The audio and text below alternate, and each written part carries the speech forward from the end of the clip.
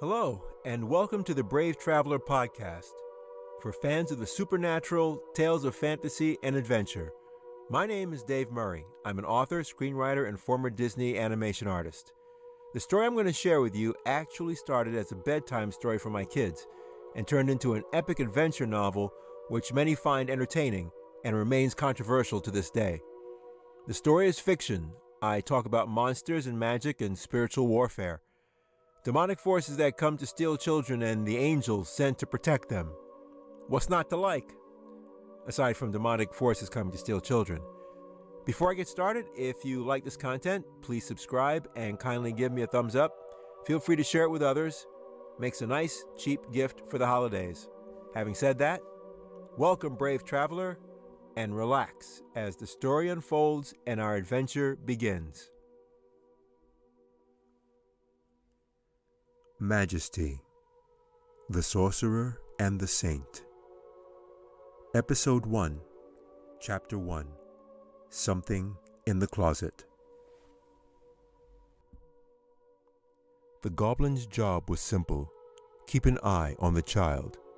It was only a human child and a little girl at that. How hard could it be? But this was no ordinary child, for she had a guardian, and that made all the difference in the world. Nothing unusual ever happened in Summerport.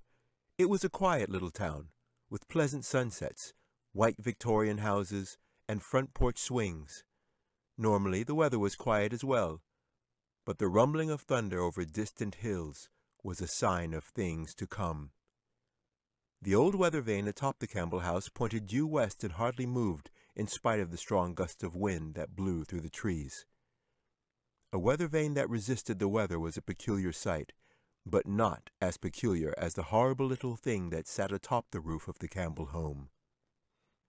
The tiny gray creature rested its lumpy back against the cold steel and looked up with yellow eyes as an icy rain began to fall. The pointy-horned imp hated the light of the earthly realm, and even this gloomy half-light was more than it could bear. The grim urchin was barely 12 inches tall and grumbled as the rain drizzled down its bony face. Then, with a shudder and a chill, it quickly disappeared from view to set about its dark purpose. The house itself looked drab and dreary, nothing like it did years before, back when there was the laughter of children and the white-haired old woman with her worn-out old Bible used to pray.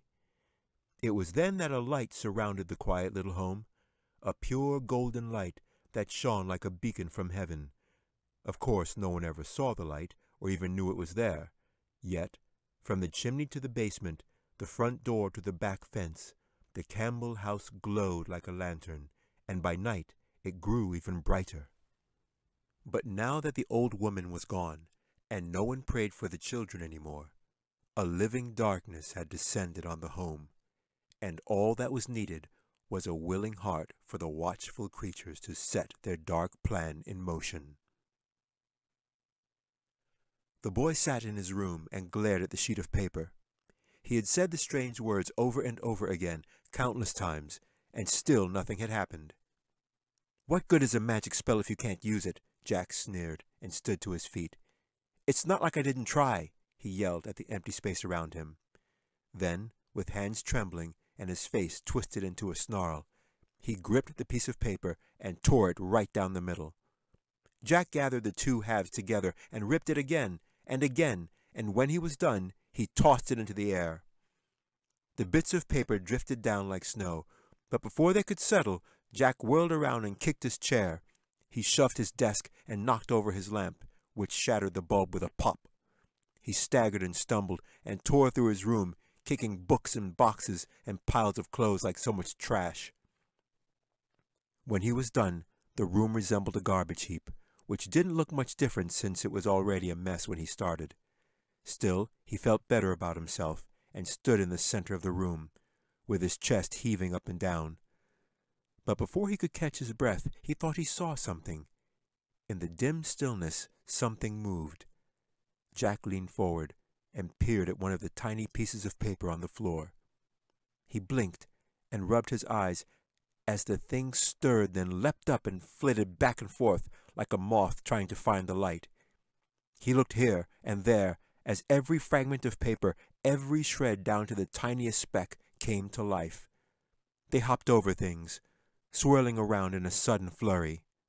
There was no wind, or even the slightest hint of a breeze, as Jack stared in disbelief and the bits of paper fit themselves back together, without the slightest care that the boy was watching them perform their magical task. In a matter of seconds, the old sheet of paper was back and rested itself on the floor as though nothing unusual had happened. Jack reached down, with hands trembling, and picked it up. He flipped it over several times to check the front and back, but aside from its yellowed, tattered edges, there was no sign of damage or the slightest tear. Jack suddenly stiffened, as though he sensed another presence somewhere nearby. Then, with the paper in hand, he turned to face the closet that lingered in the shadows across the room. He stared at it reluctantly and regarded it with a new-found respect. The closet was where he had found the old sheet of parchment, and it was from behind that door that he knew its powers had come. "Okay, I'll do it," he said. "I don't know how, but I'll try."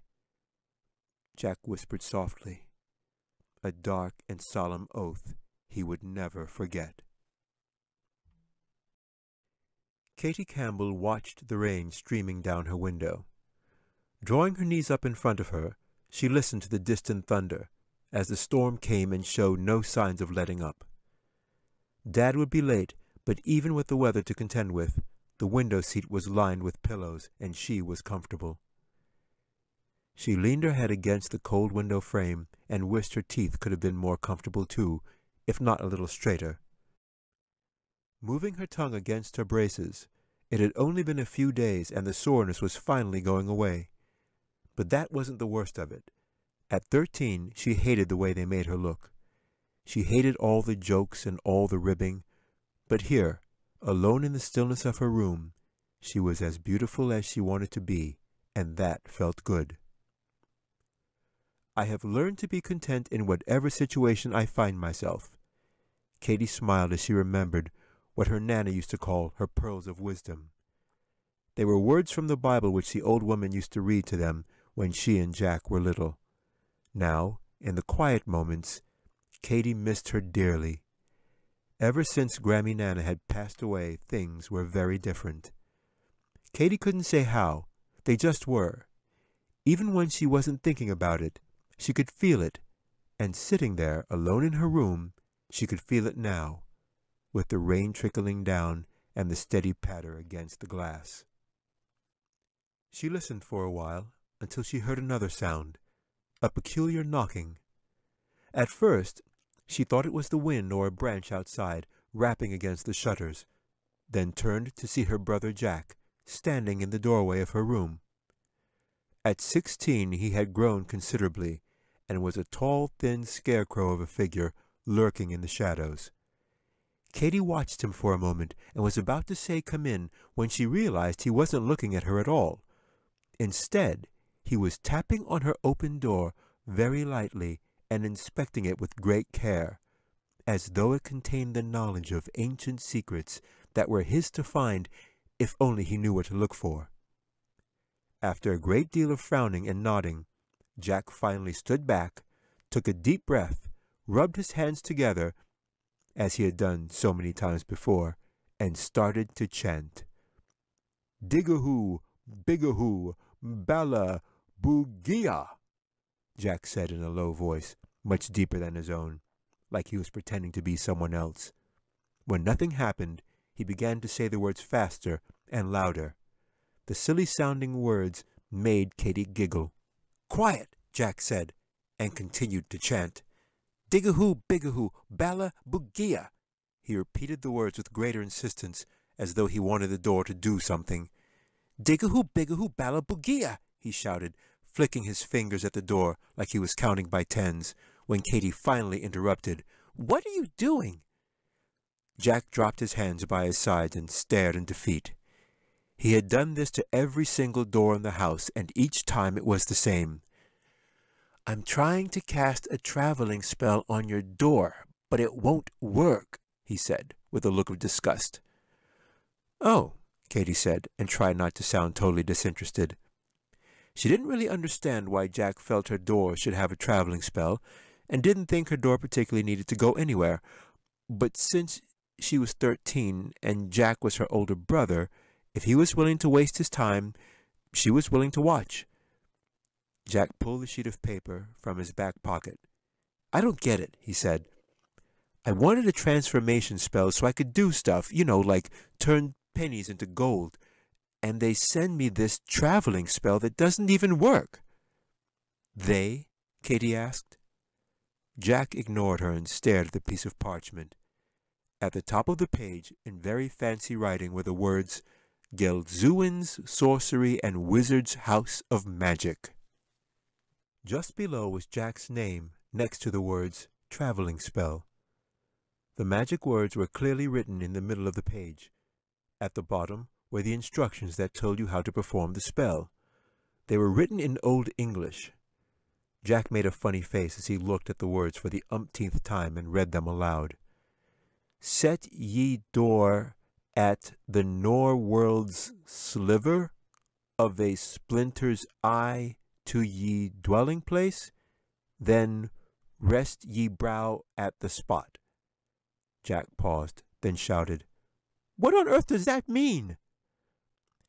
Why don't you pretend to be something else? Katy asked. Being a wizard doesn't look like very much fun. Oh, what do you know? Jack huffed. He didn't like it when his little sister talked to him like he was the baby.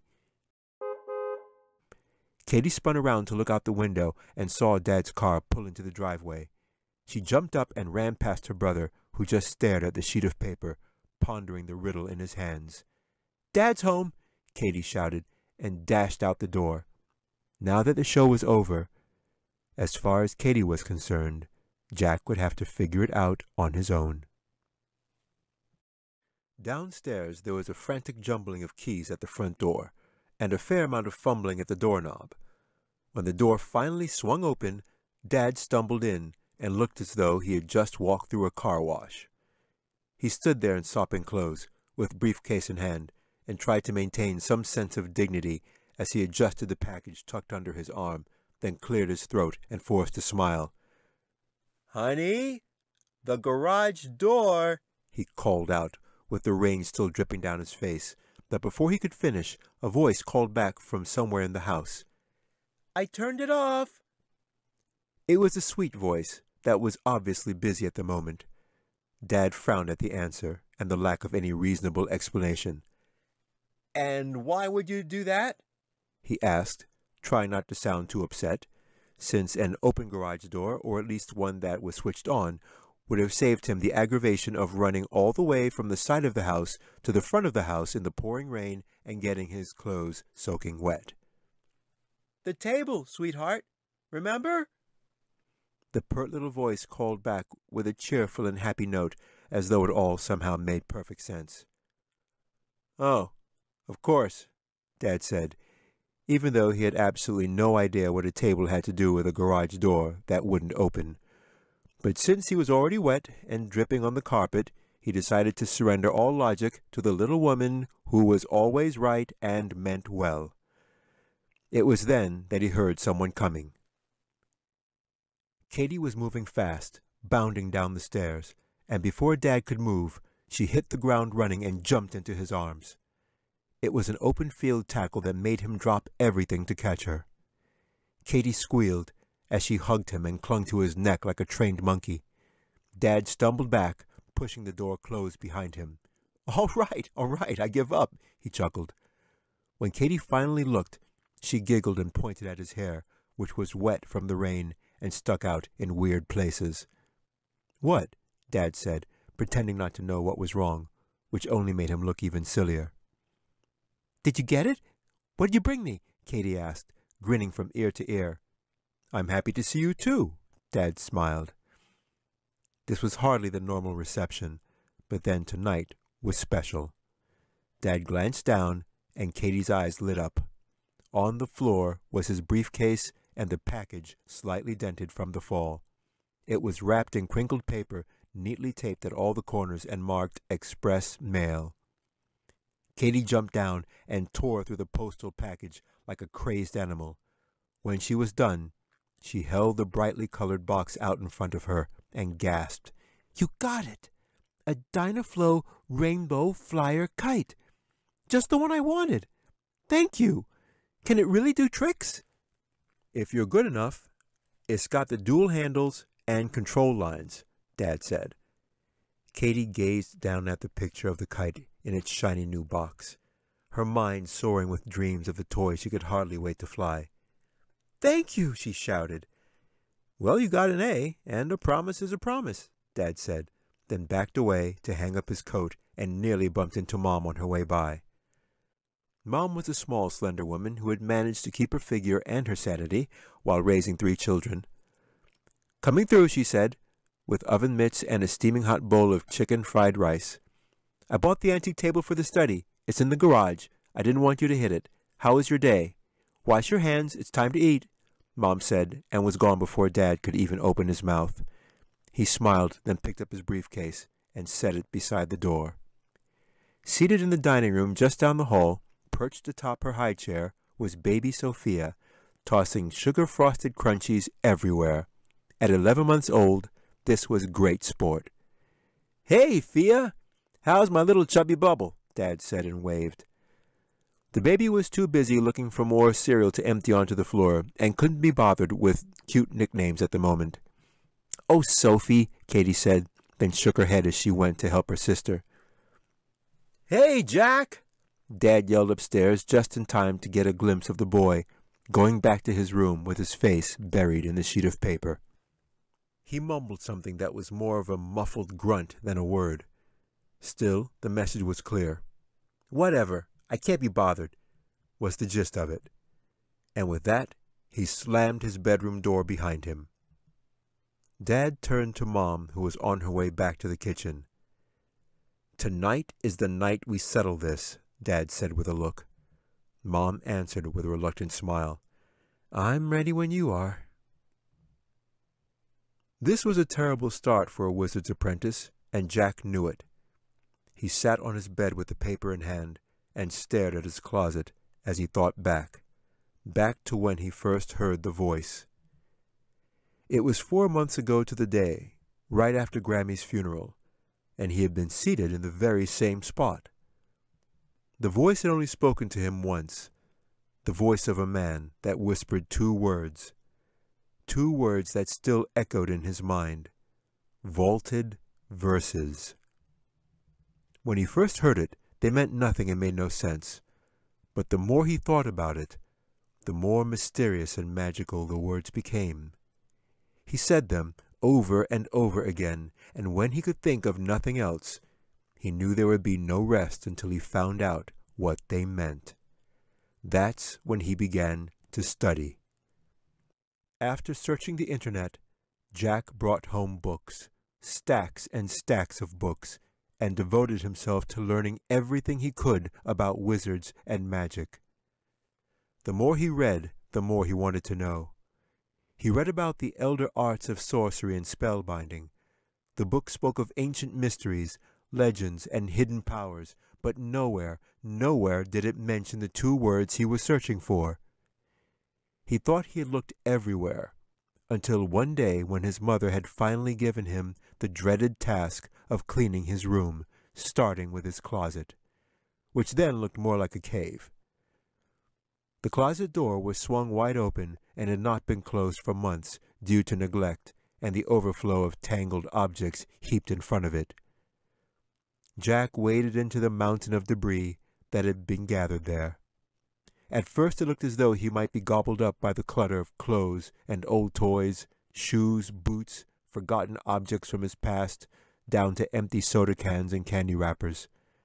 He dug his way through, complaining all the while, flinging things here and there as he went. The more he dug, the more there seemed to be. "I'm going to need a shovel," he thought. And when he was completely inside the closet with clothes dangling all around him like vines in a jungle, something caught his eye. It was a glint of metal in the shadows. He He moved a few more things aside, and there, shoved against the wall at the back of his closet, was a silver chest, the size of a shoebox. Kneeling there, he stared at the thing with great curiosity, then brought it into the light to get a better look. The little chest was finely polished with a swirling silver pattern carved into its surface. Jack tried to think if he had ever seen the silver box before, but knew it was highly unlikely, since he would have remembered such a thing. Then how did it get there, he wondered. Surely no one in his family would have hidden it in his closet. After much thought, Jack knew there was only one explanation. The silver chest was obviously not of this world and had magically appeared by itself. As a newly self-appointed wizard's apprentice, he was sure of it. He settled down in front of the mysterious box and smiled, pleased with the explanation, even though he knew it was fantastic and impossible. There was a silver latch on the front of the chest, which Jack slid open easily. Then, when he was ready, he placed his hands on either side of the box and lifted the lid. The inside of the chest was lined with red velvet and contained nothing more than an old yellowed piece of paper, which he carefully unfolded. On it was a message, handwritten in large letters that looked like some sort of spell. How in the world? Jack thought to himself, and was suddenly a little more suspicious about his discovery, since the spell seemed to support the idea that the box was indeed magical. He glanced around to make sure he was quite alone, and when he had regained his nerve, he read the instructions more slowly. He read them again, and when he was sure he knew what to do, he placed the note back in the box and set it in the closet. After a great deal of effort, he cleared away all the junk, then closed the closet door, stood back, and said the magic words, Sumelkim Otkaf. A second later he thought he heard something, a flutter of wings on the other side of the door. He reached for the doorknob, then remembered that the instructions specifically said to keep the door shut until dawn. As curious as he was, he decided to wait. The next day, Jack opened the door very slowly, half expecting something to fly out. But aside from the usual clutter, everything seemed normal. The silver box was right where he had left it. Jack pulled it out, and when he opened the lid, he found the same piece of paper. At first he thought nothing had happened, until he unfolded the old piece of parchment and was amazed to find something else written on it. In addition to the magic spell were 4 new words. How are you today? They were written in the same perfect handwriting. Jack scrambled to find a pencil, cleared off a space on his desk, and wrote very carefully the letters F-I-N-E. Fine. It was a simple response. With that, he folded the paper, placed it back in the silver box, said the magic words, and closed the closet door. Again he heard the fluttering sound and stared at the door, but dared not open it for fear of breaking the spell, or even worse, letting whatever was inside get out. The following day, when Jack opened the door, he looked inside the silver chest, and to his surprise, the old words were gone and had been magically replaced by new words. The note simply said, "Very good. Is there something I can do for you?" Jack could hardly contain himself. He wrote back, "Who are you?" Then put the silver chest back in the closet, said the magic words, and listened. He heard the flapping sound, which slowly faded away, as though there was a great space on the other side of the door that led far beyond the walls of his closet. The next day, Jack took everything out of his closet, which impressed his parents greatly. "Now that's what I call house cleaning," Dad exclaimed. When the closet was perfectly empty, Jack stood inside and looked around. It was a small space, only 5 feet wide and 6 feet deep. He knocked and banged on the plaster walls, which were bare and obviously quite solid. When he was satisfied that there were no secret openings or hidden passageways, he scratched his head, then read the note inside the silver chest. He was surprised to find that they were the same words he had written the day before. "Who are you?" He wondered if he had forgotten to say the magic words. Then, standing there, he decided that if he was going to send the letter back, there was a much better question he wanted to ask. He erased the first message and wrote, "What are the vaulted verses?" All things considered, it seemed to be a logical question. After all, if the box was really magical, sent by magical means, one would think that whoever sent it should know the answer to the question, since it was indeed a question of magic. At least it was worth a try, Jack thought. He put the box back in the closet, closed the door, and said the magic words. There was the usual flutter of wings, and the note was on its way. The question was, where to?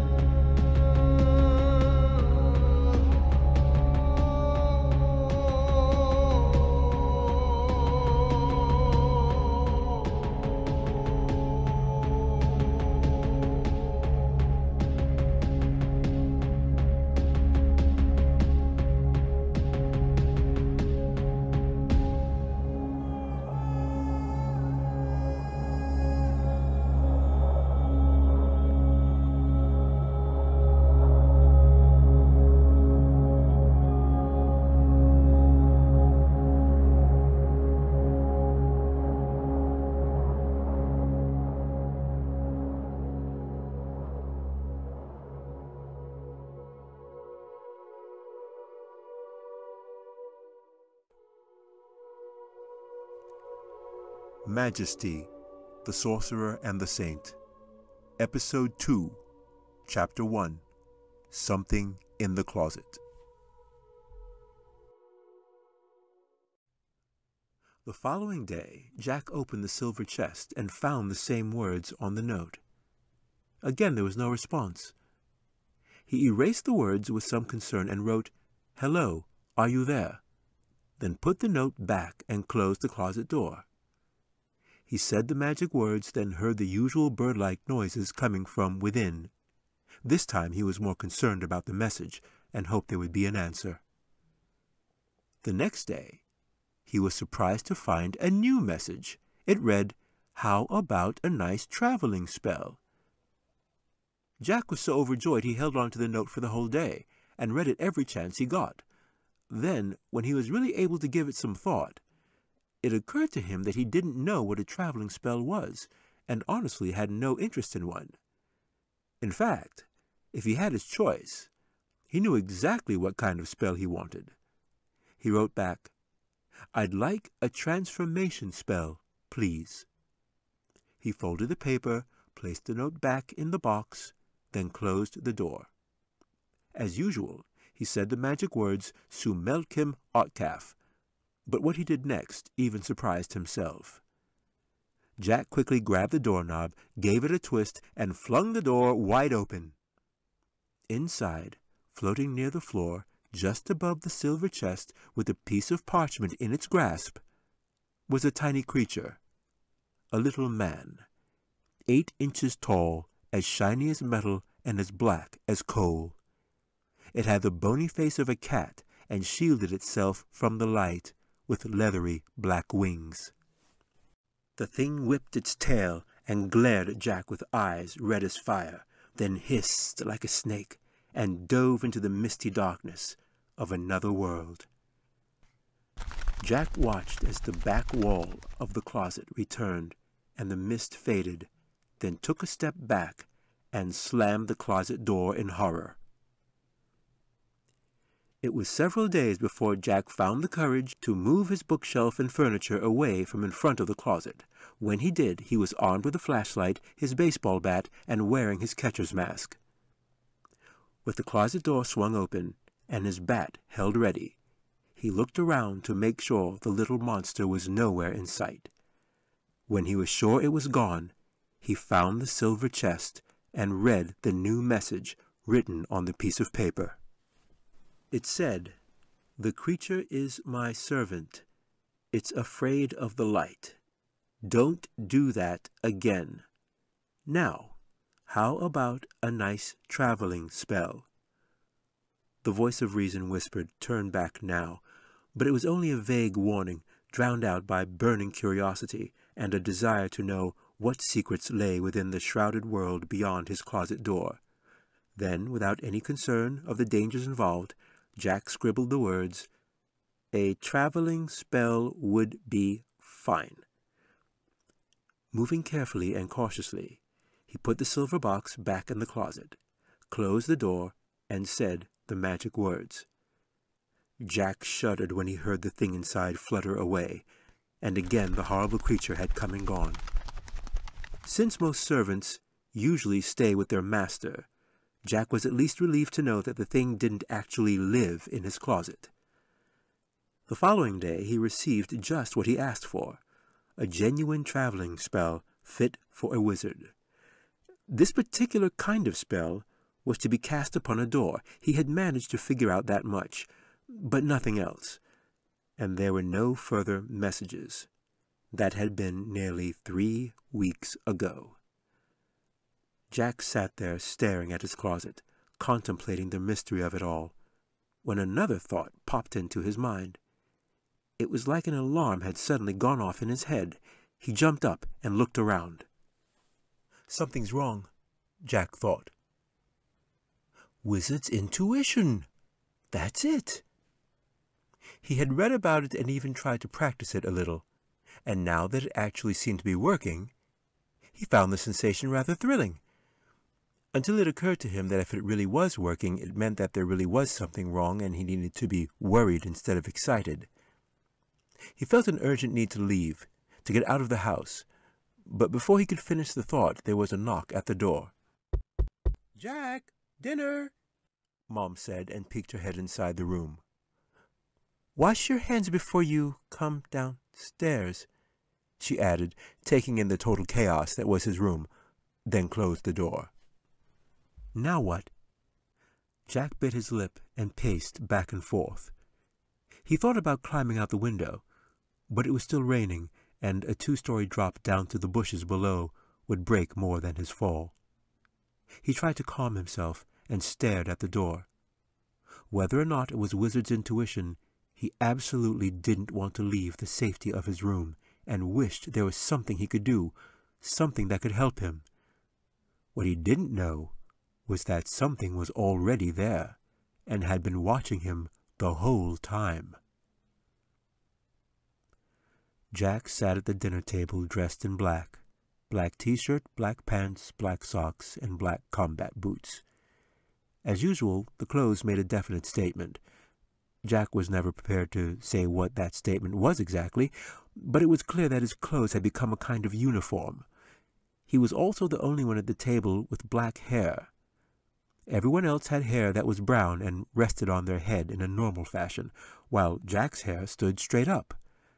Aside from that, and the earring, which Mom and Dad were thankful was in Jack's ear and not somewhere else, Jack looked relatively normal. Mom and Dad smiled at each other and tried not to stare. Katie said grace and blessed the food, while Sophie sat in her high chair and provided plenty of entertainment. She pounded her spoon in protest, and as dinner progressed, she squished handfuls of creamy vegetables between her fingers and plastered gobs of it on her face. "Very good," Mom said when the baby managed to actually get some in her mouth. Katy laughed at the mess she was making, while Jack winced and did his best not to look. The conversation was light.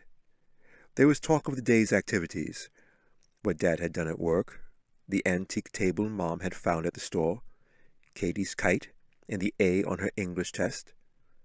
Jack watched them all suspiciously and waited. Just then, Sophie stopped wrestling with her food long enough to point at Jack with her sloppy spoon and laugh. She laughed so hard she chuckled and snorted like a little pig, then suddenly looked Jack straight in the eye, which made his hair stand up even straighter. It was as though she knew what was happening, and that no amount of magic or wizardry could possibly save him. Jack glared back at her, then looked around the table. Whatever was going to happen, he would just have to sit still and ride it out. Then, in the middle of a second helping, Dad made the announcement. "Well, I've got something to tell you," he said. "What is it?" Katy asked excitedly. Jack looked at Katy from the corner of his eye. It was all he could do to keep from reaching out and putting his hand over her mouth. "Is it the picnic? Is it?" she said, and could hardly sit still. Jack frowned at the thought. "Don't be silly. This is about me, not some stupid picnic." "Maybe," Dad said, then smiled and leaned forward to look at Katy with a raised eyebrow. "How did you know?" Katy jumped out of her chair. "I knew it! I knew it!" she yelled. "Tomorrow is Saturday, and it's going to be warm and sunny. It'll probably be the last good day of the year. Can we have the picnic tomorrow? Please, it'll be great, I promise." "Last good day of the year, huh? What do you think, honey?" Dad said. Mom nodded as though it might not be a bad idea. "I guess so," she said. "You could even try out your new kite, unless, of course, you've got other plans." Dad suddenly looked surprised and disappointed. "You don't have other plans, do you?" Katy smirked, then grinned at the question, while Jack just stared. That was it? All this worrying for nothing? So much for Wizard's intuition, he thought, and breathed a sigh of relief, then finally relaxed as they talked. Now that dinner was over, all he had to do was wait to be excused. Jack sat with his chin propped in his hand and looked away at the blue lamp with a pink shade on a table near the door. The lamp was a rich dark blue, the perfect color for a wizard's robe. The pink glow of the lampshade reminded Jack of what was commonly known as wizard's fire, the glow that came from a wizard's hand when he successfully cast a spell, which was something Jack had not yet managed to do, nor had any other human since the days of Merlin. "Jack," Dad said for the third time. The boy jumped and was a little annoyed that he had to come back to their boring conversation. "What?" Jack said. "The picnic?" Dad asked, as though Jack should have an opinion, since they had been talking about it for the last 5 minutes. "Oh, yeah. Cool," Jack said, sounding totally disinterested, and just nodded while Dad stared at him and frowned. The moment of truth had come, and Jack had hardly noticed. There was a rather lengthy pause, during which time Dad looked at Mom. Mom smiled at Dad, and Dad nodded. Mom nodded back, and Dad raised an eyebrow, to which Mom shrugged and frowned back at him. Jack looked back and forth at the two of them like he was watching a tennis match, but since this wasn't nearly as much fun, he pushed his chair back and promptly asked to be excused. "Wait!" Dad said. Mom and Dad suddenly looked frantic, blinking and nodding back and forth at each other, this time with a little more English and topspin. Katy had never seen her parents act so strangely. They snarled and grumbled like two spoiled children fighting to get their way. "Mom? Dad?" Katy said, but her parents only ignored her. "You, no you, no you, no you," is all they said with their blinking eyes, jerking heads, and twitching lips. Although they had both agreed that the time had come to talk to the boy about everything, the books, his fascination with magic, and all the weird behavior in general, neither one could bring themselves to even say a word. The two were hopelessly engaged in a grueling contest of face-making and head-jerking with no end in sight. And so, with that, Jack simply left the table, plodded upstairs, and retreated back to his room. When he was gone, Mom and Dad stared at each other dumbfounded, like partners in a doubles match who had just watched an ace go right down the middle. "You!" Dad said, pleading with his arms outstretched. "Me? I thought you," Mom said in her own defense. The two were terribly confused, and although neither one could even begin to explain what had happened, there was in fact a very good explanation. But since it involved unseen creatures with supernatural powers that had invaded their home to steal their children, neither one of them had a clue. While Mom and Dad were still glaring at each other, the baby sat in her high chair perfectly still with food on her face and her eyes fixed on the ceiling. The infant hardly blinked. Her gaze was so intense Katy looked up as well, but saw nothing. The baby stared unafraid at the tiny demonic creature floating near the ceiling, peering down at them from its non-existent perch. The mischievous spirit was no bigger than a wrinkled old shoe, and looked just as pitiful.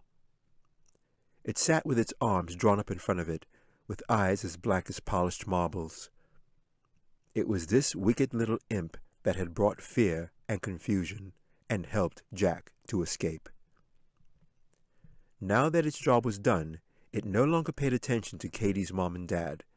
Its eyes were fixed on the children. The devilish creature was afraid and nearly trembled, but not because it was unveiled and could clearly be seen by the infant, but because the imp absolutely hated children that glowed. The thin layer of light that covered Katy and her sister radiated from their bodies and shone brightly through their clothes. The creature peered at the light and slowly backed away, for every minion of darkness knew that any child that glowed was a child of God, and that meant there was a guardian nearby. When the imp had seen enough, it wasted no time and quickly turned aside as though it had been called away, then dove through the wall to escape. Once it was gone, Sophie thrust her spoon at the ceiling, flicking bits of food into the air, then turned to Katy, wide-eyed, and yelled, "Daba!" which meant, "Did you see that?" The baby stared at her, waiting for a response, but Katy just got goosebumps instead and shivered. Chapter 2. What's So Big About Magic? Jack rushed to his room, then closed the door behind him, and breathed a sigh of relief. It was a narrow escape, and he smiled to himself, totally unaware that he was still being watched.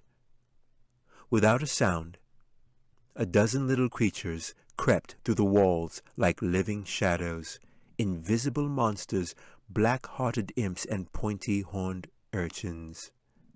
They hunched under withered wings and gathered around the demonic little creature that had returned from the dining room.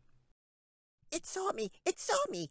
The tiny imp squeaked and trembled as it chattered out nervously, when a tired and reluctant voice moaned from the shadows. "Who saw you?" "The little one and the child. They glowed! They glowed! We dare not leave this chamber, or it will find us!" the imp cried out. The demonic spirits huddled together under the watchful gaze of their leader, the only one who didn't seem the slightest bit worried, a green-eyed, hook-nosed goblin that stood 3.5 feet tall. The goblin Numlock sat atop Jack's bookshelf in plain view, looking as defiant as ever, and glared at the boy as Jack went about his business. He hated this place and the task he had been given. In short, the goblin hated humans and was not afraid to say so. "Humans, bah!" he snarled through pointed yellow teeth. The imps and urchins stopped their seething long enough to listen. "What are you afraid of? These bottomless barrels, bags of bones. Worthless wonks, the lot of them. No magic in them, no magic at all. What good are they? The goblin snarled. The imp fluttered up on bat-like wings and cried out. But the Guardian! The Guardian! He screeched. Hang the Guardian! Shouted Numlock, and swiped at the tiny imp. The creature quickly darted back into the shadows, panting in fear. Numlock turned his back and rubbed his stubby beard as he observed the boy. Jack was chanting again, sitting cross-legged on his bed, and happened to be flicking his fingers at something on the floor. Numlock groaned and could barely be bothered. He climbed down off the shelf and made his way across the room. There was so much junk scattered around, the goblin didn't know what Jack was looking at, or even what he was trying to do. Amidst the clutter was an old book. It was worn with a tattered cover, and Numlock guessed that was it. Since it was his job to encourage the boy and keep him happy, the invisible goblin reached down and gave the book a gentle tap. The book barely moved, but Jack's eyes lit up in utter amazement, even though it was not the focus of his attention. The truth was, he was trying to move the object next to the book, an old baseball with ragged stitching that was brown with age. But when the book moved instead, Jack focused all of his efforts on that. He hopped off his bed, lit a candle, and hunkered down over the book in the flickering light, then strained as hard as he could to use his magic powers. But it was hopeless. Numlock had done his duty, and the book would not move again. The goblin watched the boy with growing resentment, and thought back on the events that had led up to him being sent here. It was still fresh in his evil mind, like it was only yesterday. Numlock growled at the memory. The order had come from Marplot, great high sorcerer of the Wizards' Grand Council, and the most powerful wizard of the Nor world.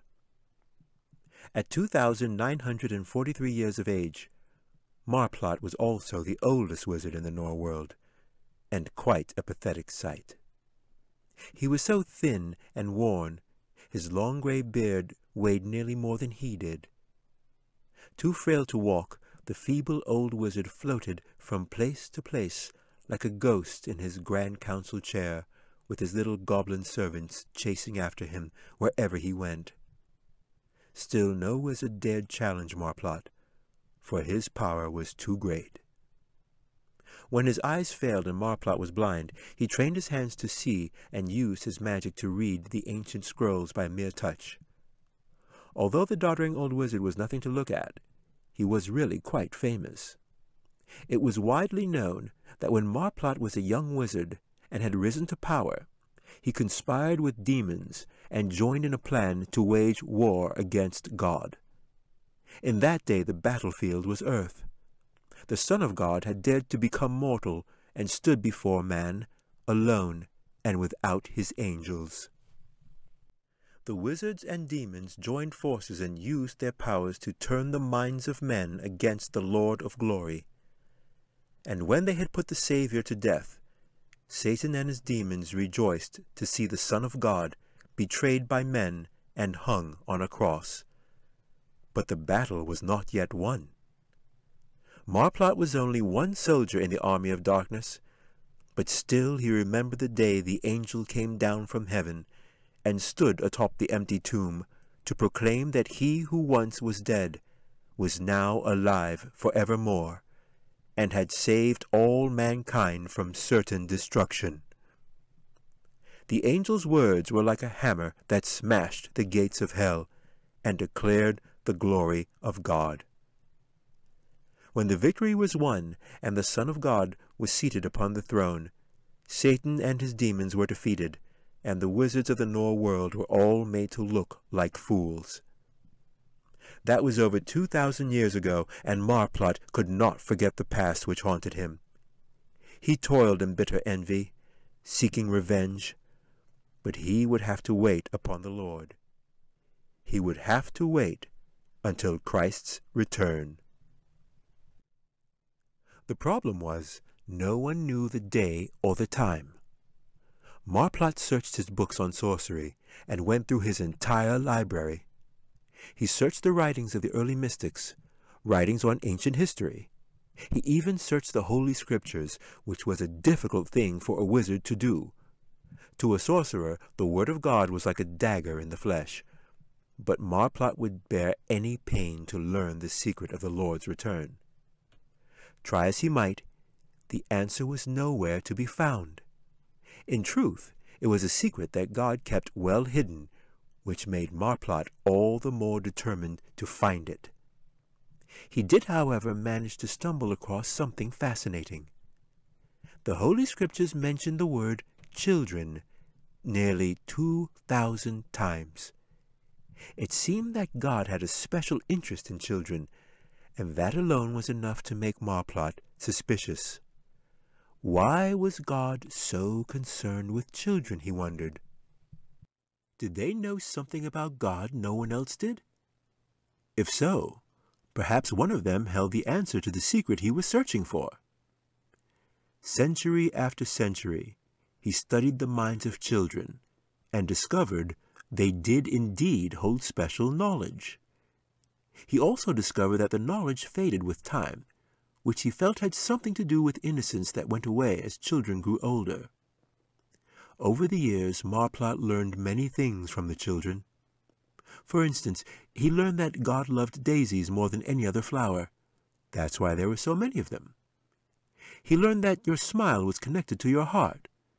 If you had a good smile, you had a good heart. If you had an evil smile, you had an evil heart. And anyone with a good smile and an evil heart was truly wicked and would be found out eventually. But since Marplot had no smile at all, he chose to ignore that information entirely. One child knew that dogs could see angels and barked because angels were so bright and shiny. What that had to do with God, the wizard didn't know. There was a lot of this kind of information which Marplot considered useless. But every once in a while, he came across a child who knew something truly interesting. For instance, one child knew that angels could indeed be tempted. The wizard made note of that. Another child knew that goodness was stronger than evil. Marplot disagreed, but made a note of that as well. Then there was the infant that smiled all the time. Her parents called her a happy baby. The truth was, the infant remembered heaven and could still see it clearly from the comfort of her crib. Her parents never suspected. Another child knew that every single person believed in God even if they didn't care to admit it. This kind of information was interesting, but hardly what Marplot was looking for. Then there was the rare instance when he came across a child with really incredible knowledge, things that were truly astounding. These children were 1 in a billion. Marplot remembered the little 5-month-old baby who knew exactly what the throne of God looked like and what it was made of. 100 years later, there was an 8-month-old infant who knew why God made the universe so big. The baby understood it with perfect clarity, but the matter was simply beyond the wizard's ability to grasp. 50 years later, he came across a child who knew the purpose of dreams, which the wizard found very interesting. Marplot had to wait another 135 years before he met the child who actually came close to the knowledge he was seeking. It was a little boy who was only 2 years old, and he knew why God was going to judge the world. The problem was he didn't know when. Still, Marplot was encouraged by the information and kept searching. He continued to search the minds of children for another 457 years, without so much as one piece of interesting information. Then, one eventful day, the wizard Marplot came across a peculiar little girl. At 4 years of age, this child knew the names of the 12 apostles, and could recite the 10 Commandments. Admittedly, this information was readily available to anyone with a Bible, but this child knew such facts about God at an age when most children were more concerned with games and toys. This caused the wizard to look more closely, and when he did, he shouted, "Katie Campbell!" the feeble old wizard announced to the Grand Council in his quivering voice. "I have found you at last," he yelled. "She is the one. She knows the way. Find her, and you will find Majesty. Of course, at the time no one knew who or what Majesty was, until Marplot explained. This is the key. He croaked from underneath his matted beard. The horse of power and glory will bring him back to reign over all the kingdoms of all the worlds. Find the horse, and we will have power over heaven itself. We can stop the Lord's return. The girl was considerably older now, and since her innocence was slipping away, there was a fair amount of debate as to what to do next. There was talk of sending an army of ogres to quickly fetch the child, but the council decided on a more subtle approach, since an army of ogres walking the earth would attract more attention than they needed. Not to mention, the child would most likely be guarded by an angel. With that in mind, the Grand Wizard set about the task of studying the girl to learn everything they could about her. Most felt it was all useless, really. The little girl was far too old. At 13 years of age, what little knowledge of God left inside of her was less than a glint in her mind, and fading fast. Indeed, they would have to move quickly if they were to get anything out of her at all. But even this was a delicate matter. The knowledge of God was a very dangerous thing, and getting it would not be easy. Like a serpent trying to avoid the sharp quills of a porcupine, it called for great skill and cunning. They found it peculiar that such a special child should be born to average people like Scott and Elaine Campbell. Two powerless humans with no particular interest in God or his kingdom. But it wasn't until they discovered the boy that they considered his curious mind and were able to devise a plan. For the most part, they argued about the best way to use the boy, and what sort of trap to lay for his sister. Then they argued about the wrath of God to come as a result of it all, and spent a great deal of time on that. That's when Numlock's master stepped forward and offered a suggestion. "Perhaps it would be better for all if the child came to us," he said. The council approved the idea and placed the matter entirely in his hands. And thus, before Numlock knew it, he had been thrust out of his world and sent to Jack's room, with the instructions to stay there until the job was done. And here he was, loathing every minute. When Numlock looked at the boy, he was sitting on the floor staring at the book in a sulk. The goblin wagged his head, then growled and turned away. It was time for him to see where the girl was. The imps and urchins watched the goblin cross the room, then shrank back when he passed through Jack's door like a vapor, and ventured into the hall. Numlock leapt into the air and crouched on the upstairs banister like an ugly cat. He glanced around nervously, then raised his head and sniffed. There was an essence of something, a fragrance in the air that he recognized. Yuck.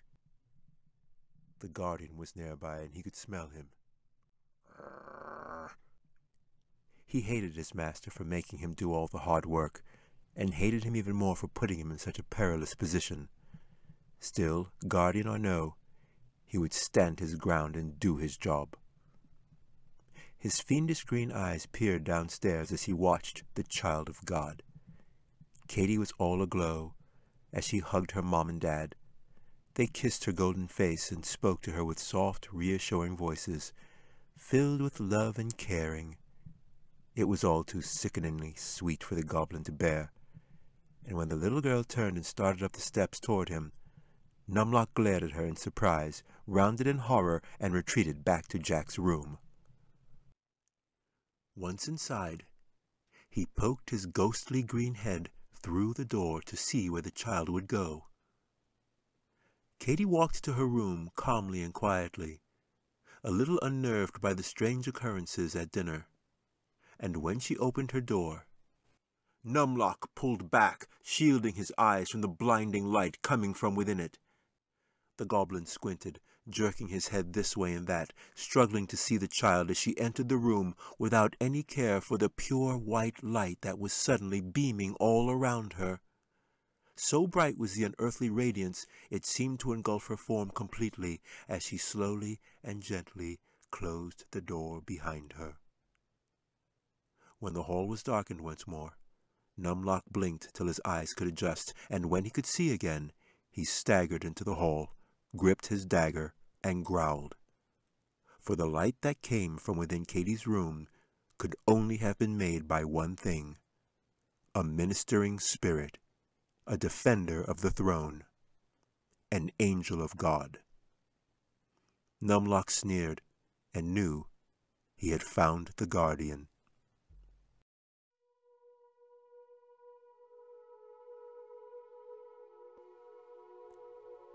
Hello, and welcome back to the Brave Traveler podcast, for fans of the supernatural, tales of fantasy and adventure. I'm your host, Dave Murray, and the author of Majesty, the Sorcerer, and the Saint. I think I mentioned that Majesty started out as a request for a bedtime story from my two boys. As a writer, I took the challenge seriously and told them if they went to sleep, I would think of something really great. Note to parents, that only works for 2 or 3 nights. After that, they get like angry villagers with pitchforks, Where's the story? No story, no peace. Fortunately, I had what my old English teacher used to call a germ of an idea. The next 4 nights, I told them a story that had everything: wizards, magic, fairies, goblins, ogres, angels, and demons. They were riveted. Granted, they were only 7 and 4 and were happy to just be up past bedtime. Still, that was my spark of inspiration. Later, I'll tell you one of my son's contributions to the story that was pretty amazing, and I'll also tell you some responses to the book you won't believe. Anyway, once again, if you like this content, please do all the fun things people who like fun things are known to do. Hug a friend, get an ice cream, subscribe, comment, hit the like button. All right, with that, let's get back to the story. Majesty, the Sorcerer and the Saint. Episode 3, Chapter 2. What's so big about magic?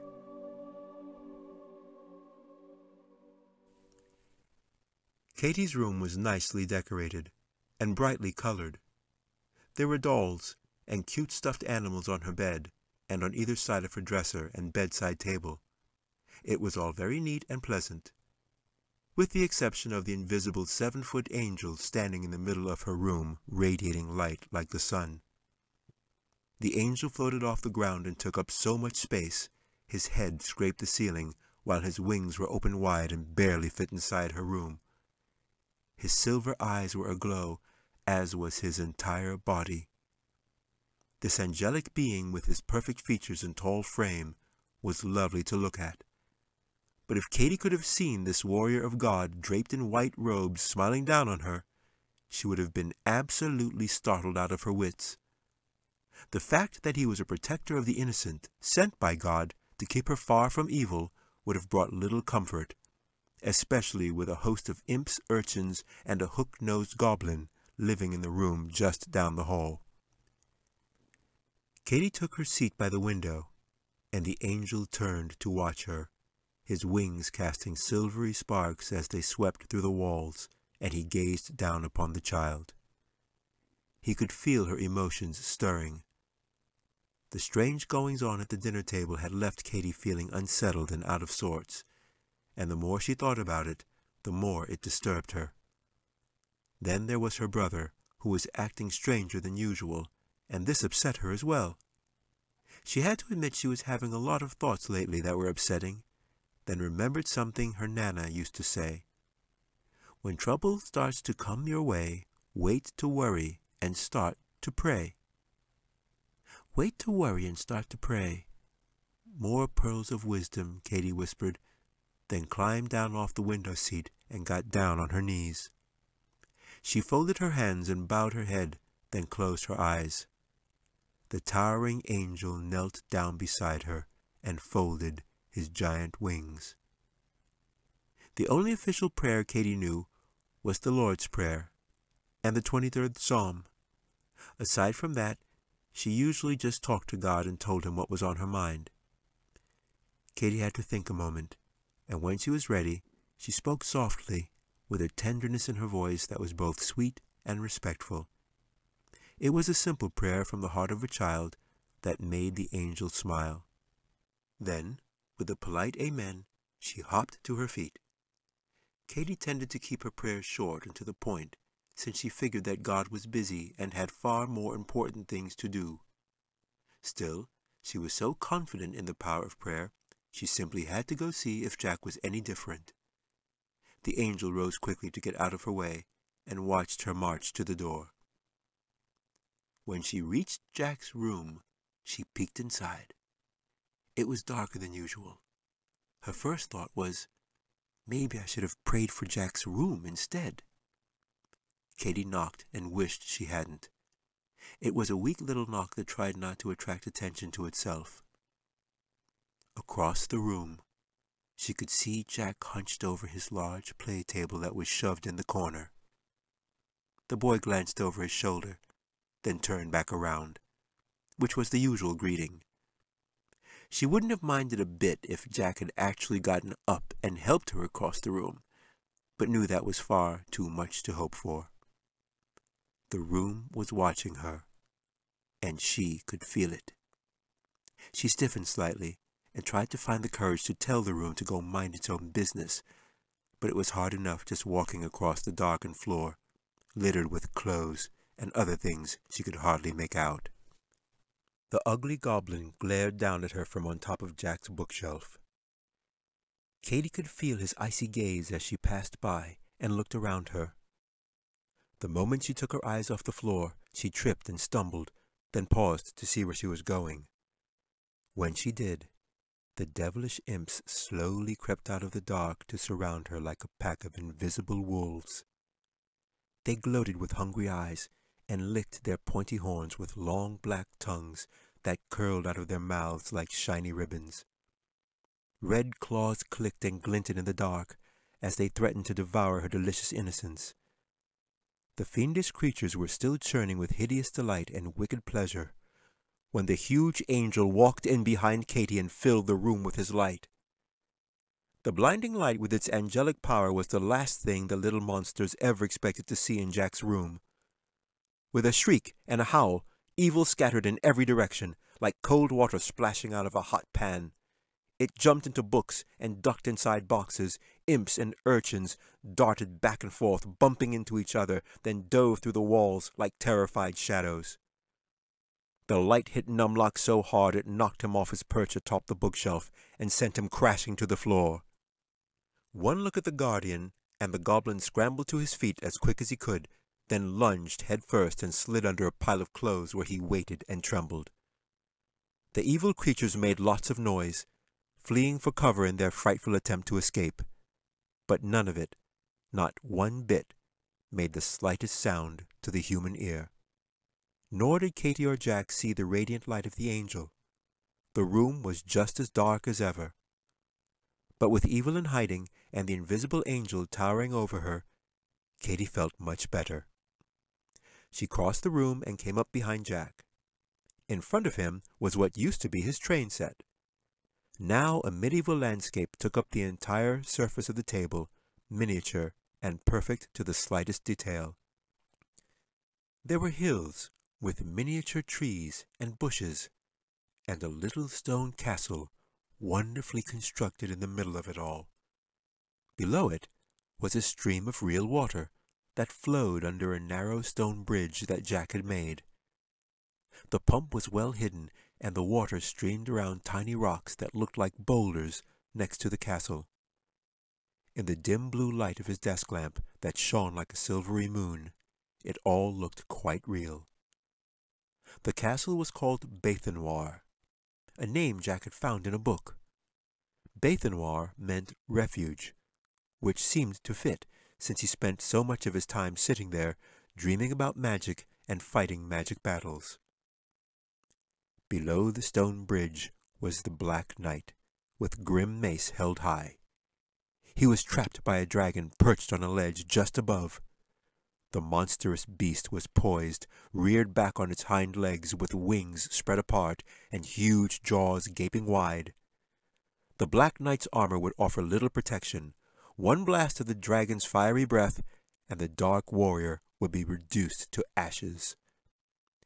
Katy peered over Jack's shoulder with some interest, but all she saw were toys. The knight was a little plastic figure painted black. The dragon was 12 inches long, made of rubber, with cloth wings. Katy watched as Jack reached across ever so slowly and moved a little bronze figure into position behind the dragon. The bronze figure was that of a tiny wizard that was no bigger than a chess piece and finely polished. Then, with his thumb and forefinger, he grasped it and prepared to make his move when Katy asked, "What are you doing?" Jack cringed. The question affected him as always, like fingernails on a chalkboard. He paused and spoke slowly, never looking away from his toys. "I'm about to cast a spell," he whispered. Katy just stared. By the looks of things, her prayers had not been answered, but since she had already come this far and managed to brave the cruel darkness of Jack's room, she decided she might as well see what she could do on her own. "So what's so big about magic? None of it's real, you know," Katy said. Jack winced again and tried to speak as calmly as he knew how. "Why don't you just go back to your room? Okay, kid?" he said smugly, just to show her who was boss. "And there's no such thing as wizards either," Katy added. Jack finally turned on her and glared. "What do you know? You're just a girl," Jack said, jeering at her. Katy shrugged, determined to make her point. "I know that wizards and dragons don't even exist, and magic isn't real. It's all just a bunch of phony tricks," she said, sounding very sure of herself. "Oh, yeah? And I suppose that God and his cutesy little angels are all that stuff you read in the Bible is supposed to be real, huh?" "Of course. Everybody knows that." Jack rubbed his hand across his face. "That's it," he said, then grabbed his sister by the arm. He walked across the room with Katy stumbling and bumbling along behind him, and when they had reached the hall he placed her outside, then slammed the door in her face and locked it. Thinking that was that, Jack turned around and stood toe to toe with a supernatural being that could have easily flattened his house without so much as a thought. The 7-foot angel that he had referred to as cutesy. The glowing guardian glared down at Jack with fiery eyes that had seen the defeat of the Persian army and the fall of the Roman Empire. He sneered at the boy's rude behavior, then looked away and stormed out of the room, taking his light with him. As soon as the angel was gone, Numlock crept out from under the pile of clothes to see if the coast was clear. Jack had already gone back to his table. When the rest of the devilish creatures slowly came out of hiding, they looked around rather sheepishly at first, then began to elbow each other and nod their approval as one of the creatures came forward. He did it! He sent it away! This one will do well in our world. The devilish minion and urchins clapped and cheered for the human boy, but Numlock remained unimpressed, and his eyes turned cold. This one will never survive in our world. It is the child of God they want. This boy is only human, the goblin sneered. Outside of Jack's room was a sign on his door that read, "Keep out." Another sign, scribbled in red marker, was exactly the perfect height for Katy to read, and shouted its message loud and clear. No babies allowed.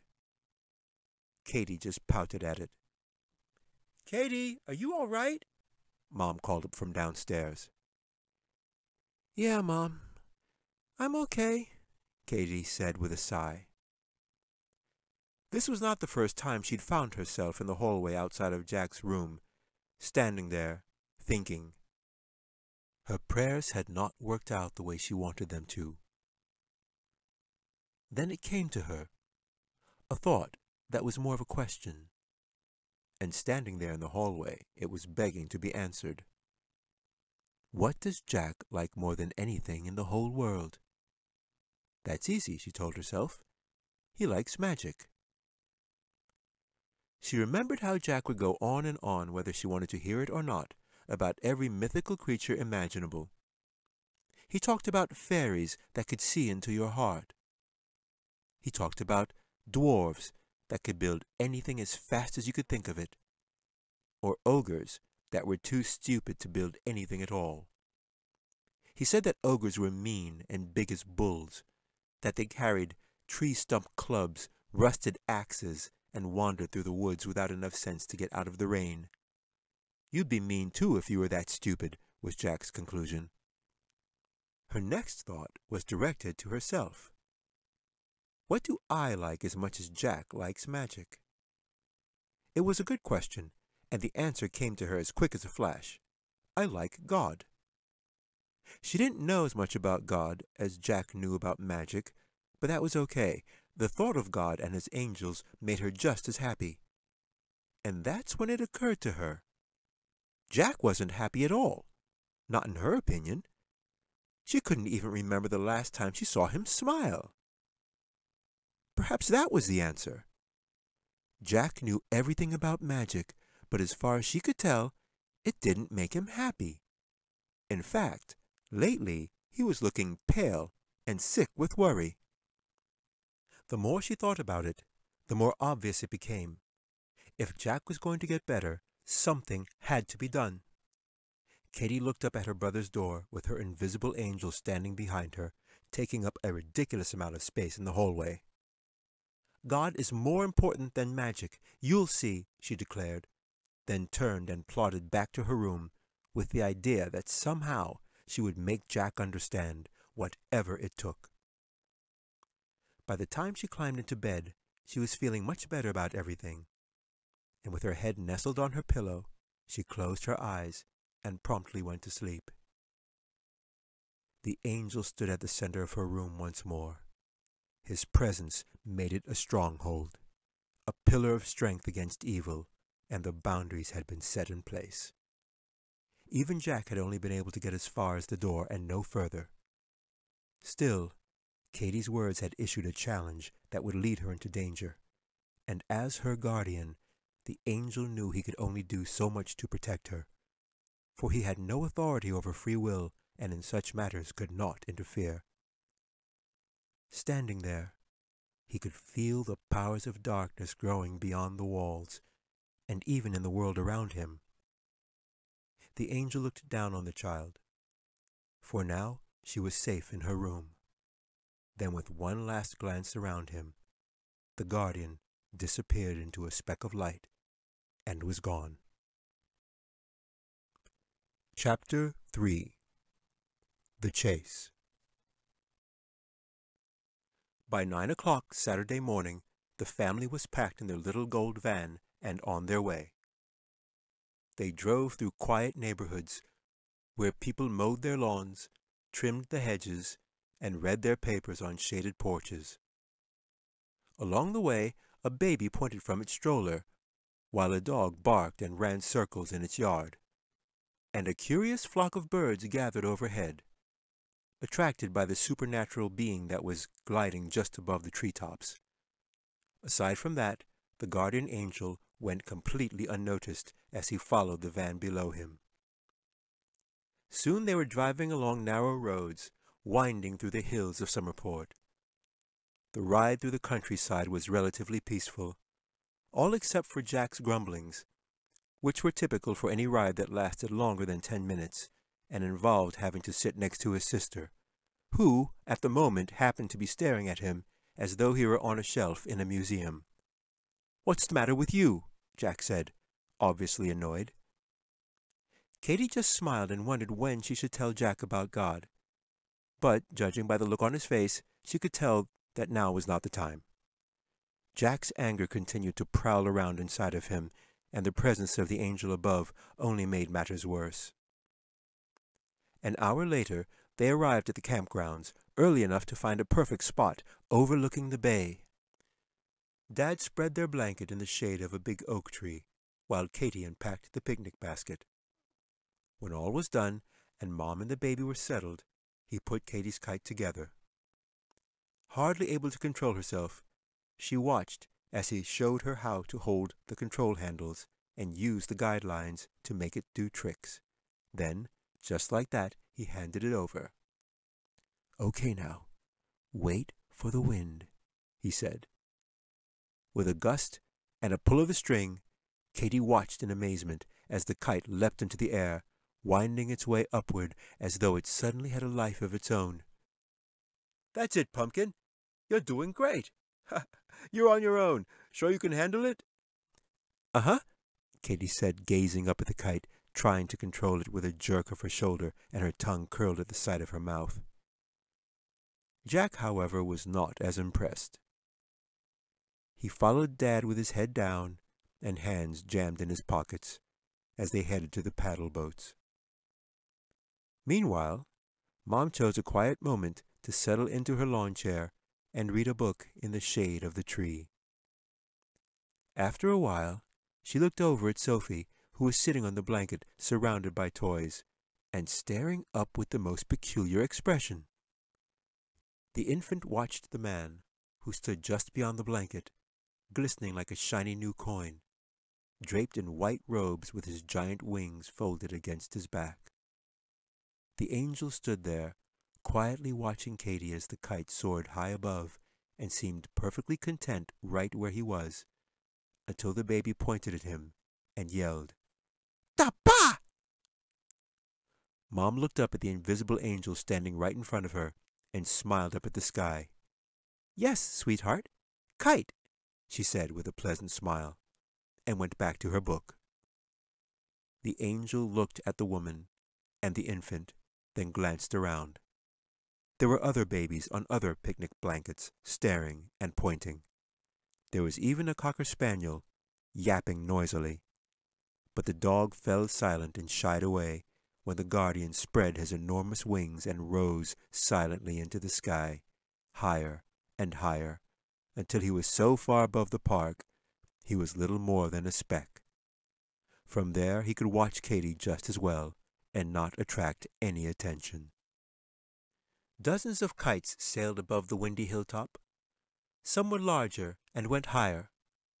Some had long fancy tails that twirled like windmills, while others looked like caterpillars dancing on the air. But none of them were as colorful as Katy's and could do fancy tricks.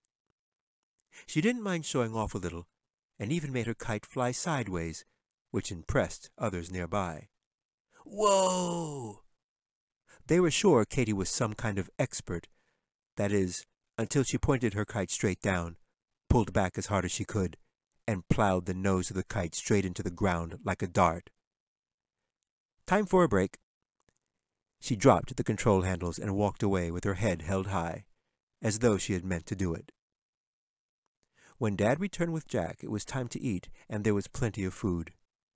There was chicken and salad, fries and burgers, but even with a full stomach on a beautiful sunny day, Jack could think of nothing else but the traveling spell that wouldn't work. "Can we go home now?" he whined. "Nope," Dad said, and pat the boy on the back as though it were a good try, then handed him dessert. Mom's cherry cheesecake with strawberries and whipped cream swirled on top. Even Jack couldn't resist that. After lunch, Dad rubbed his hands together and grinned. "How about we do some fishing?" he said, with a wink, and grabbed the poles. Jack gave a weak smile as though it were absolutely the last thing he wanted to do. With the sun high in the sky and another slice of dessert, Katy lay down for a nap and fell asleep next to the baby. When she awoke, hours had passed, and the setting sun peeked through the tall, shady pines across the lake. She sat up, rubbing her eyes, and Mom looked up from her book. "I was beginning to think we were going to have to carry you to the car," she said. Katy looked around to see other families leaving as well. "Time to go already?" she asked, and took a nice long stretch. Mom placed a bookmark in the page where she was.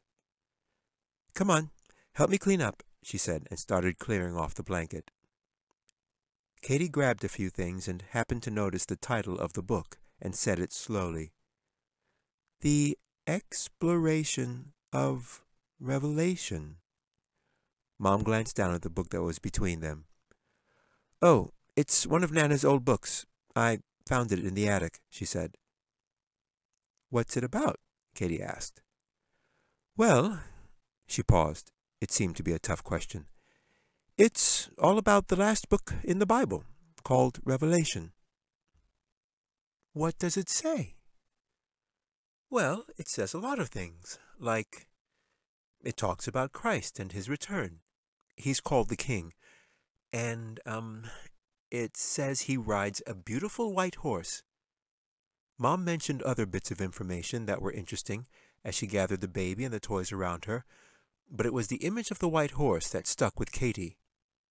She smiled to herself as she tried to picture the animal and wanted to know more about the story, but the park was closing. Jack was grumpier than ever, and it was time to go. 10 minutes later, they had piled everything back into the van, picnic basket, chairs, and all, and were headed home.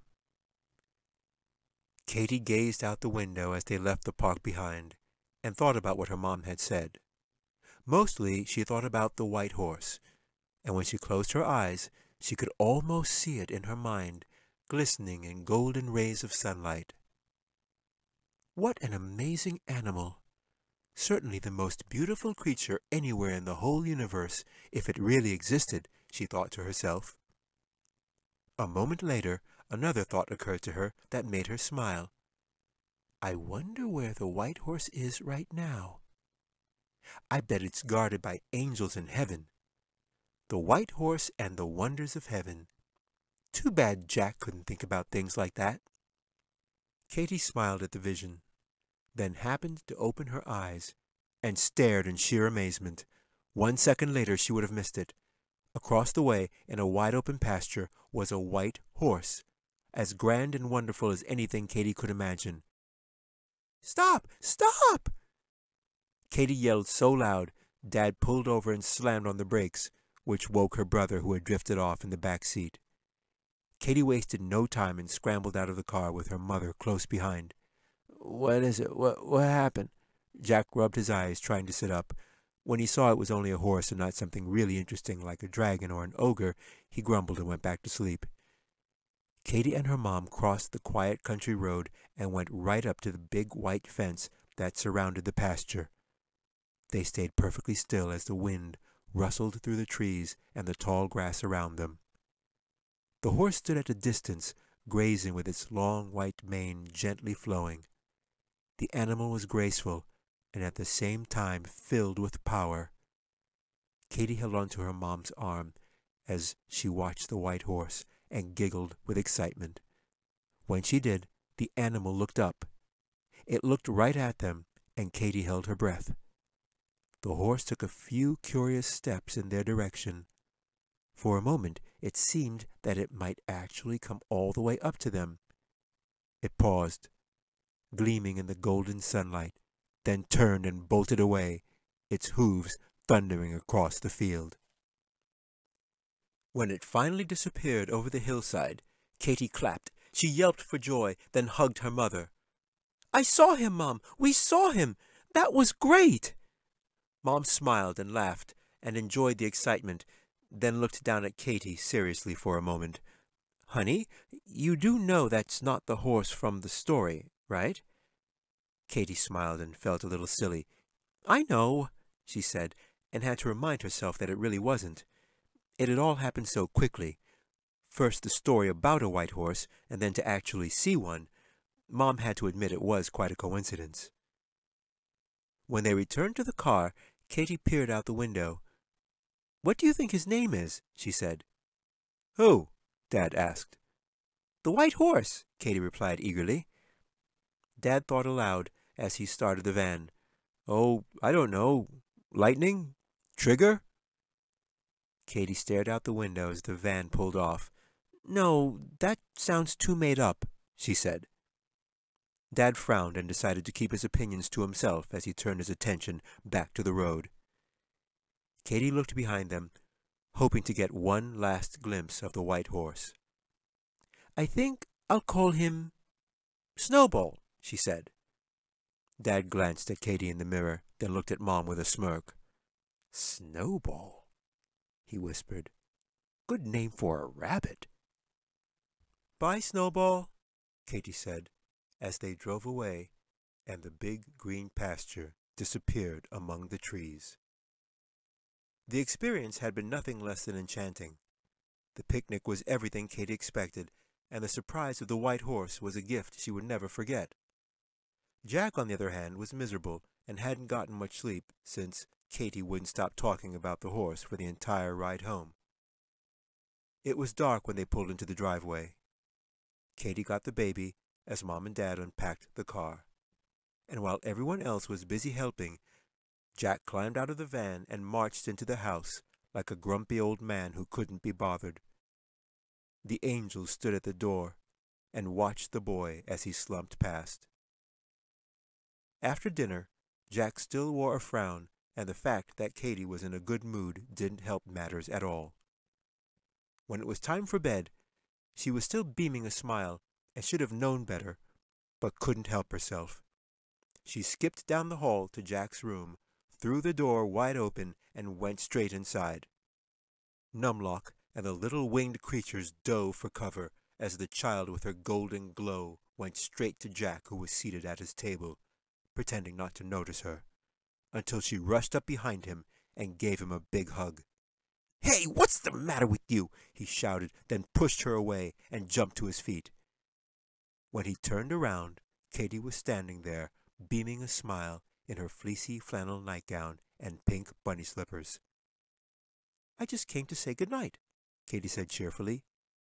Look, kid, just because you saw some stupid horse doesn't mean you can get all mushy on me, he said, doing his best to be mean and utterly pig-headed. Wasn't he wonderful? Katy said, staring off dreamily. It was like God just put him there, in the perfect place, just so we could see him. What do you mean we? Jack said, and turned his back on her. The castle Bathenoir and its stone bridge lay in front of him, and Jack was in the middle of another game. If you think I care about some stupid horse, you're cracked, he said. Jack placed the bronze wizard under the stone bridge gently and muttered to himself as he settled back into his chair and considered the dragon's next move. The monster would surely follow him into the dark, and when he did, Katy peeked over Jack's shoulder and tried to be polite. What's the matter? Didn't you? Jack rounded on her with fists clenched and eyes glaring. Can't you see I'm trying to do something here? I saw your dumb horse, okay? And I don't care. I don't care about your stupid fairy tales or your baby stories. None of it matters to me. Now quit bothering me, all right? When Katy opened her mouth to speak, Jack yelled even louder. Did you hear me? I said, go away! He turned and pretended she was gone, just to make it perfectly clear. Katy hung her head and walked away. Just ahead of her, standing in the doorway, was the 7-foot angel, shining like the headlight of a freight train and glaring straight at Jack. This was the second time the angel had witnessed the boy's ill-mannered behavior. Katy paused and stood in front of her invisible guardian.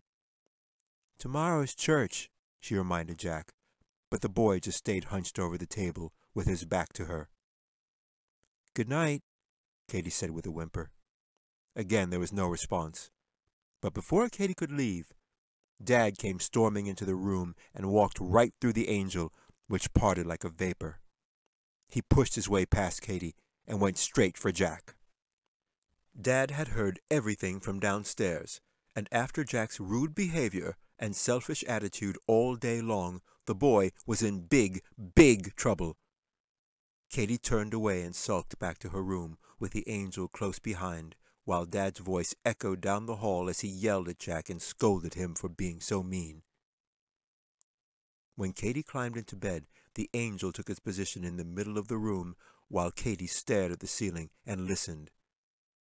Jack was really getting an earful now, and she could hear him pleading. But she was... From the sound of things, he wasn't making a very good case. After a while, it got quiet, and Katy listened for any sound at all. A moment later, there was a knock at the door. She sat up, surprised to see Dad standing in the doorway. "Katy, Jack's got something he'd like to say to you," he said with a stern voice, then reached over and pulled Jack into view. He held the boy by the back of his collar, which made Jack look like a stiff-necked puppet. He looked at Katy with a nasty scowl on his face and his lips drawn tight. As Katy watched, his mouth twitched and wiggled as though something was struggling to get out. Then, "Sorry," he said, and winced like the word had thorns.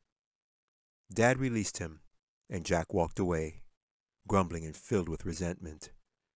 Then, all at once, Dad lowered his head and sighed. He looked tired and worn. "This wasn't the way I wanted the day to end," he said. Katy forced a smile. "It's all right. I'm okay."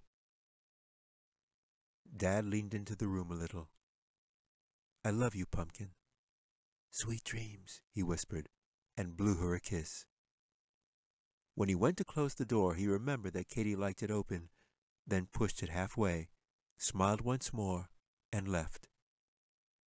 The hallway light went out, and Katy lay back in bed.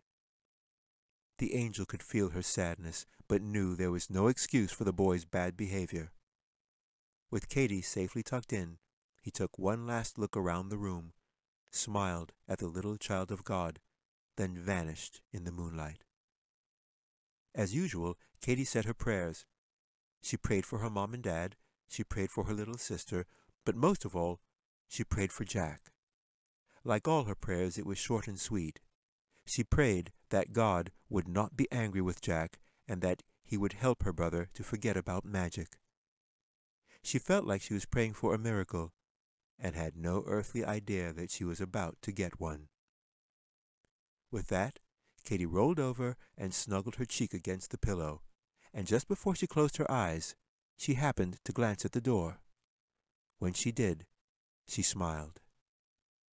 The door reminded her of the silly words Jack had said over and over again when he had tried to cast his spell. She remembered the words because they made such a funny rhyme. In fact, it sounded so silly she couldn't resist, and said the words softly, so that they barely whispered from her lips. Digahoo, bigahoo, bella, bugia. She smirked at the ridiculous-sounding words, and doubted they were even words at all. Then, in the perfect stillness, she looked at her bedroom door, which was halfway open, exactly the way her dad had left it. In the dark, the door was pointed straight at her and had become a thin line, so that all she could see was the edge of the door and the knobs on either side. When she moved her head one way, she could begin to see more of the front. When she moved her head the other way, she could see more of the back. Katy decided to play a little game and see if she could look at the door so neither the front or the back was visible, which would make the edge look the thinnest. With her head on the pillow, she moved ever so slightly until it looked the thinnest it possibly could. And just when she thought she must be looking right at the precise and exact edge of her door, there was an instant flash, like a burst of sunlight that filled the room for a split second and was gone. Katy sprang up in bed and sat there in the darkness, staring and blinking. She held her breath and rubbed her eyes, then tried to stay perfectly still, wondering what had happened and where the flash of light had come from. Perhaps a car had gone by, or maybe lightning. No, she thought. She had seen headlights pass across her ceiling. She had seen lightning light up her room. This was neither of those things. Katy sat there in the dark, trembling, waiting for her heart to stop racing, and tried to calm down. After a while, She convinced herself that she had imagined whatever it was. The only problem was the flash of light had left the faint image of a line dancing in her eyes, and she could still see it. As Katy stared into the empty space in front of her, it was that faint sliver of light that reminded her of the strange words Jack recited, the words that accompanied the traveling spell. Set ye door at the Norworld's sliver of a splinter's eye to ye dwelling place, then rest ye brow at the spot. Although Katy couldn't remember them exactly, whether she knew it or not, she could not have performed the spell any better if she tried. Set ye door at ye dwelling place meant you were to point the edge of your door to the place where you slept. That's exactly what Katy's dad had done when he left the room. Rest ye brow at the spot simply meant to lie down. Of a splinter's eye was the hard part.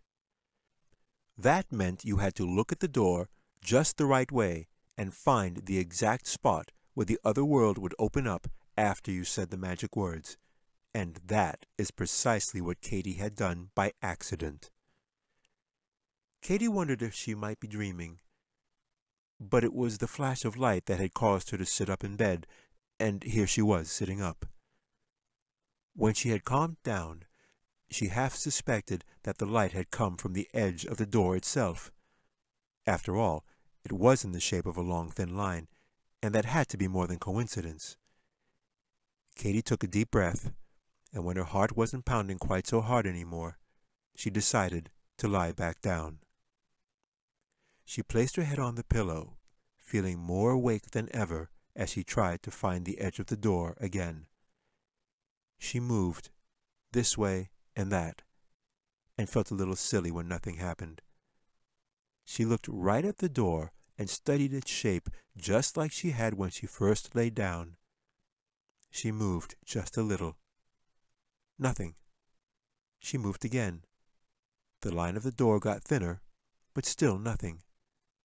She moved ever so slightly, what seemed like the smallest fraction of the tiniest part of an inch.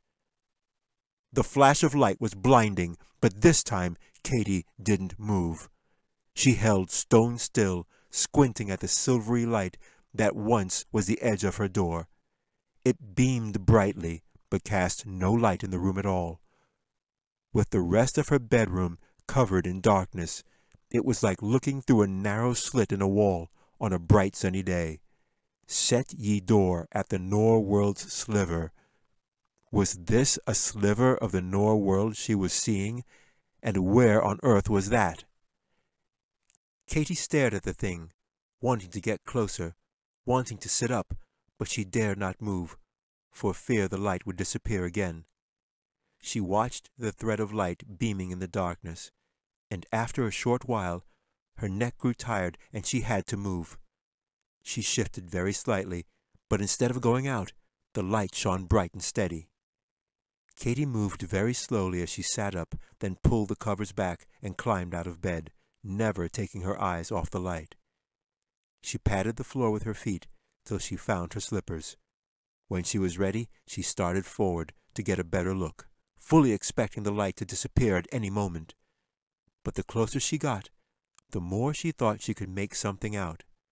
With a few more steps, she could actually begin to see into the narrow space of light, and knew that what she had suspected was true. This was more than a light. It was indeed a thin sliver of a door to something or somewhere. Katy stared right at it as hard as she could, and although she could only see a tiny slice, she suddenly knew what it was she was looking at. What's more, she knew where it was. Katy tried to stay calm as she drew closer, longing to get a better look. She crept forward with her arms outstretched, teetering like a tightrope walker on a string. The closer she got, the more she feared it would all disappear. Instead, the opening seemed to grow wider as her curiosity drew her forward and she stared in wonder. When she finally crossed the dark floor, Katy was bathed in light. She could hear the faint sound of birds chirping and the rustling of leaves as a cool breeze began to blow across her face. Standing there, she paused for the briefest of moments, wondering whether she was dreaming or awake, then tried to remind herself to tell Jack that his traveling spell actually worked. And without another thought of the past or future, she stepped through the opening and disappeared from her quiet bedroom and the world she called home. A moment later, the guardian angel returned with a flaming sword in hand, then rushed to the magic portal, only to see it close before his eyes. In an instant he became fully visible, and Katie's room was suddenly ablaze with his heavenly light. The 7-foot angel grabbed the edge of Katie's door, searing the paint with his touch, and clenched his teeth in anger. The little girl had stepped out of this world and entered another, and now that she was gone, the powers of darkness had outsmarted him, and there was nothing he could do. The warrior of God stood in the earthly realm and slowly looked toward heaven. To follow the child would not only require the permission of God, it would call for another guardian that was far greater than he. With that, the angel sneered at the dark powers that were still at work and disappeared into the night.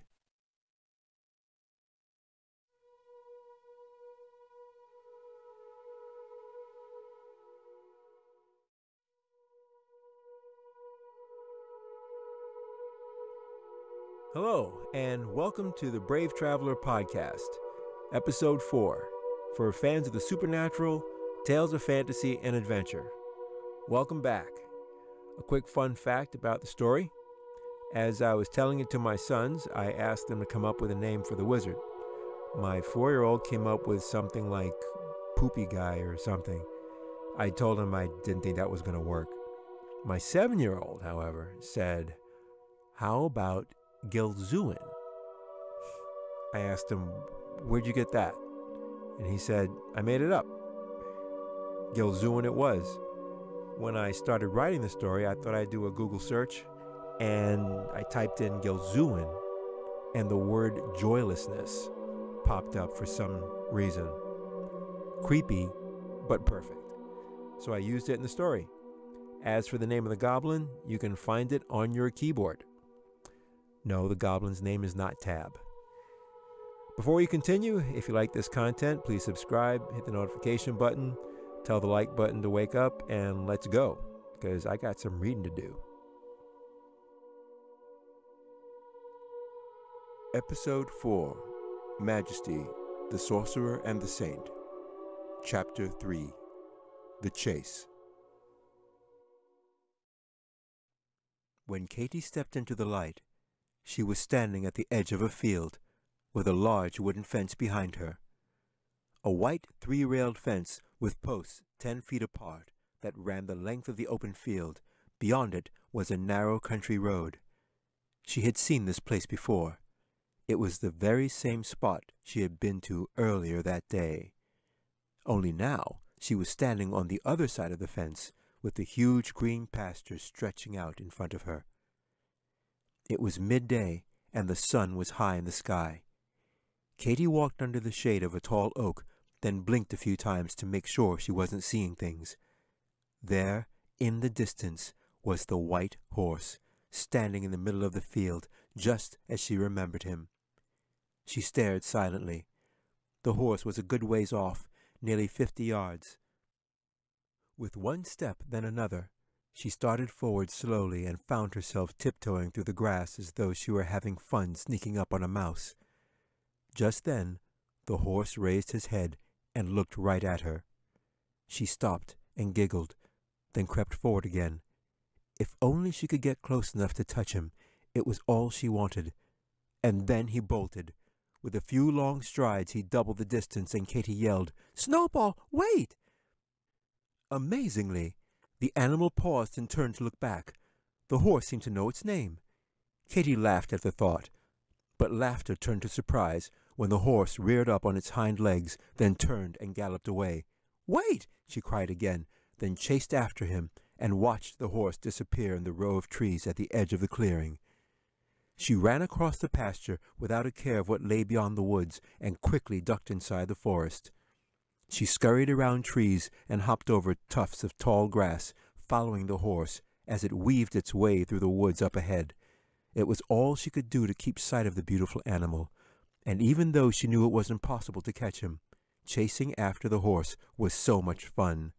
Katy giggled as she ran, and knew she had to be dreaming. She felt lighter than air, with the wind in her face, her hair flowing behind her, and her slippers flitting through the blades of tall grass, and barely seemed to touch the ground. On and on she went, through the maze of trees, laughing and running, but no matter how fast she went, the white horse remained at a distance. When Katy finally paused to catch her breath, she looked back, and saw there was no path or trail, only the thick woods all around her, and everything looked the same.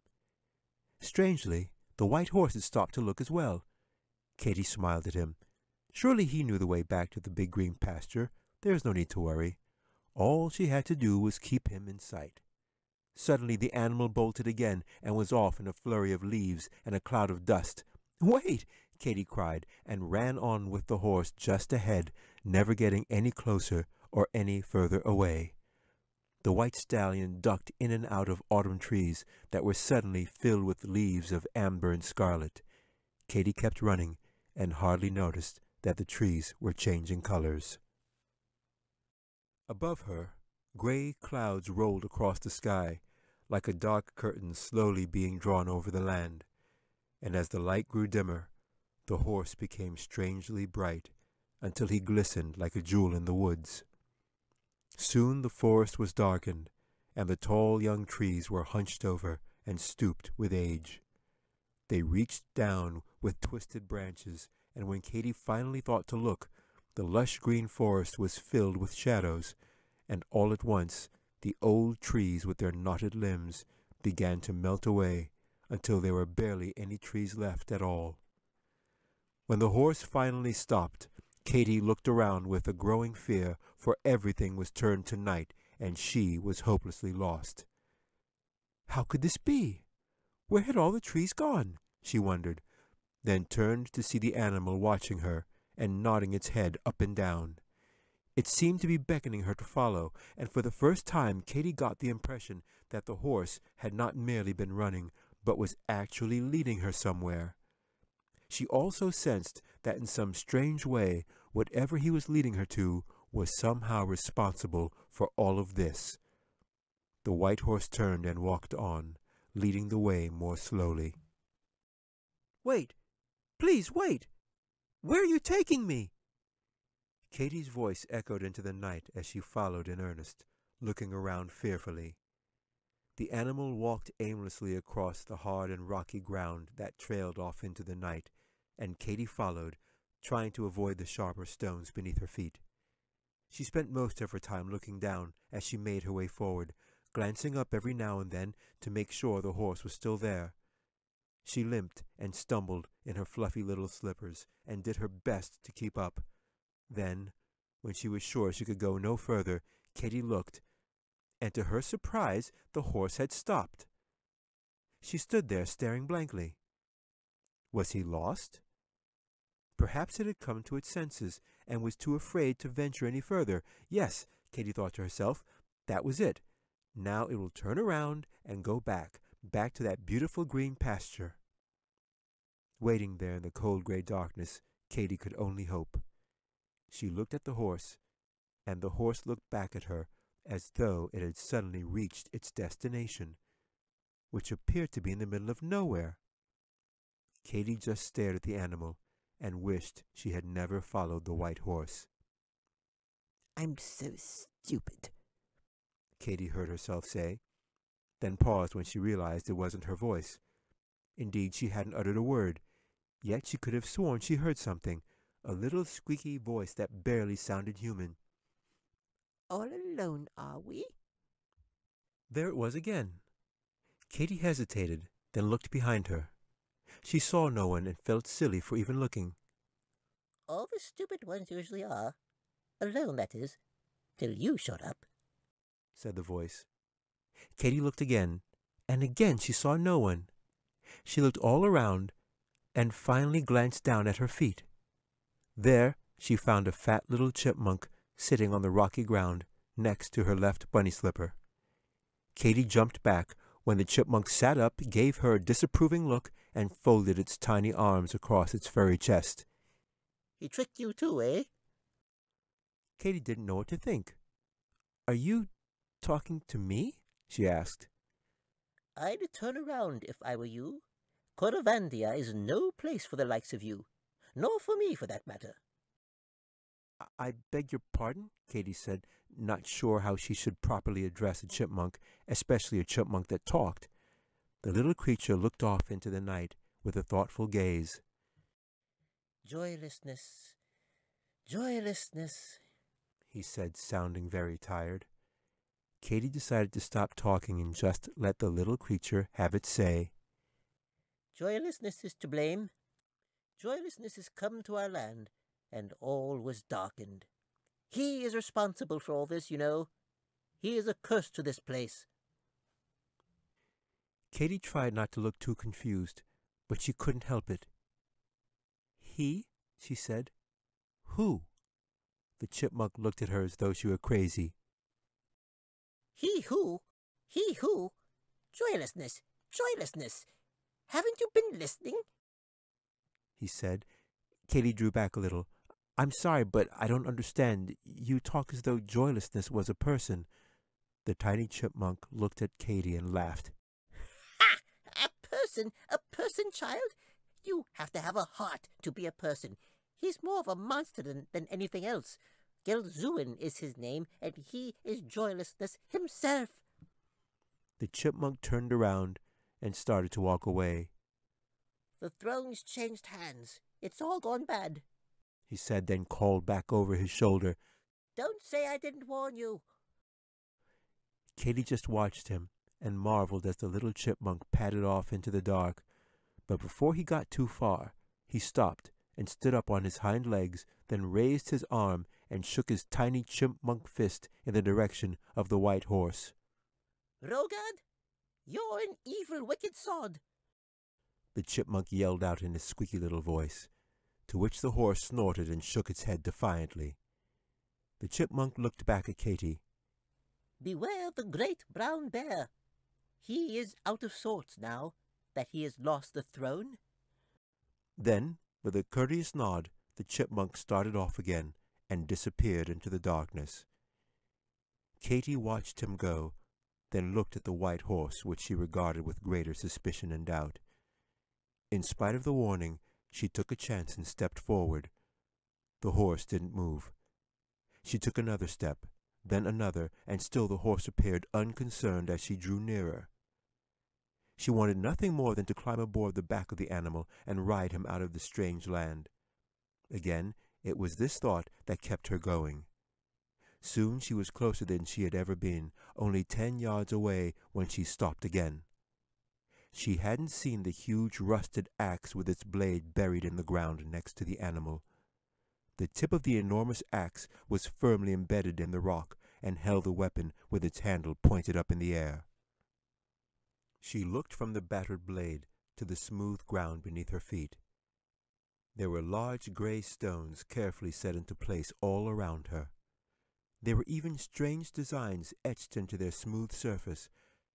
Katy started toward the horse once more. How odd, she thought, that these fine stones with their peculiar designs should be in the middle of nowhere with those great stone pillars. At least the jagged rocks were gone now, and she could walk more easily. Katy stopped and looked around in shock. Great stone pillars! Her eyes bulged wide. There were 12 enormous stone pillars, 6 on either side of her. Where had they come from? She wondered. They weren't there a minute ago. Were they? Maybe I just didn't see them. Impossible, she thought. Whatever the case, they were there now. She shook her head, feeling like she was going a little crazy, and kept her eyes wide open in case anything else should suddenly appear. And just then, something did. There was a terrible and loud creaking sound, the ear-splitting noise of ancient iron hinges pleading to be oiled. Katy expected that such a terrible sound would surely frighten the white horse, but strangely enough the animal didn't even flinch, and just stared at her with cold, dark eyes, as an invisible door swung open in the empty space behind it. The bright orange glow covered Katy and lit the ground around her. It glared forth, and she shaded her eyes so she could see the open doorway that had suddenly appeared with its great stone entrance. Other things started to appear as reality shifted all around her, and Katy could hardly believe it when even the white horse began to change shape before her very eyes. The animal became darker. Its smooth skin began to wrinkle and sprout warts. It reared up on its hind legs, which grew shorter and thicker, then hunched over like some terrible beast. Its neck shrunk down to a fat stump, and its forelegs became huge, hairy arms. Scraps of cloth, bits of armor, and animal hide, held together with leather straps, were suddenly wrapped around and draped over the creature's body, and before Katy could even begin to think, the transformation was complete. The horrible ogre Rogad reached down and drew his axe out of the stone, which made the blade ring.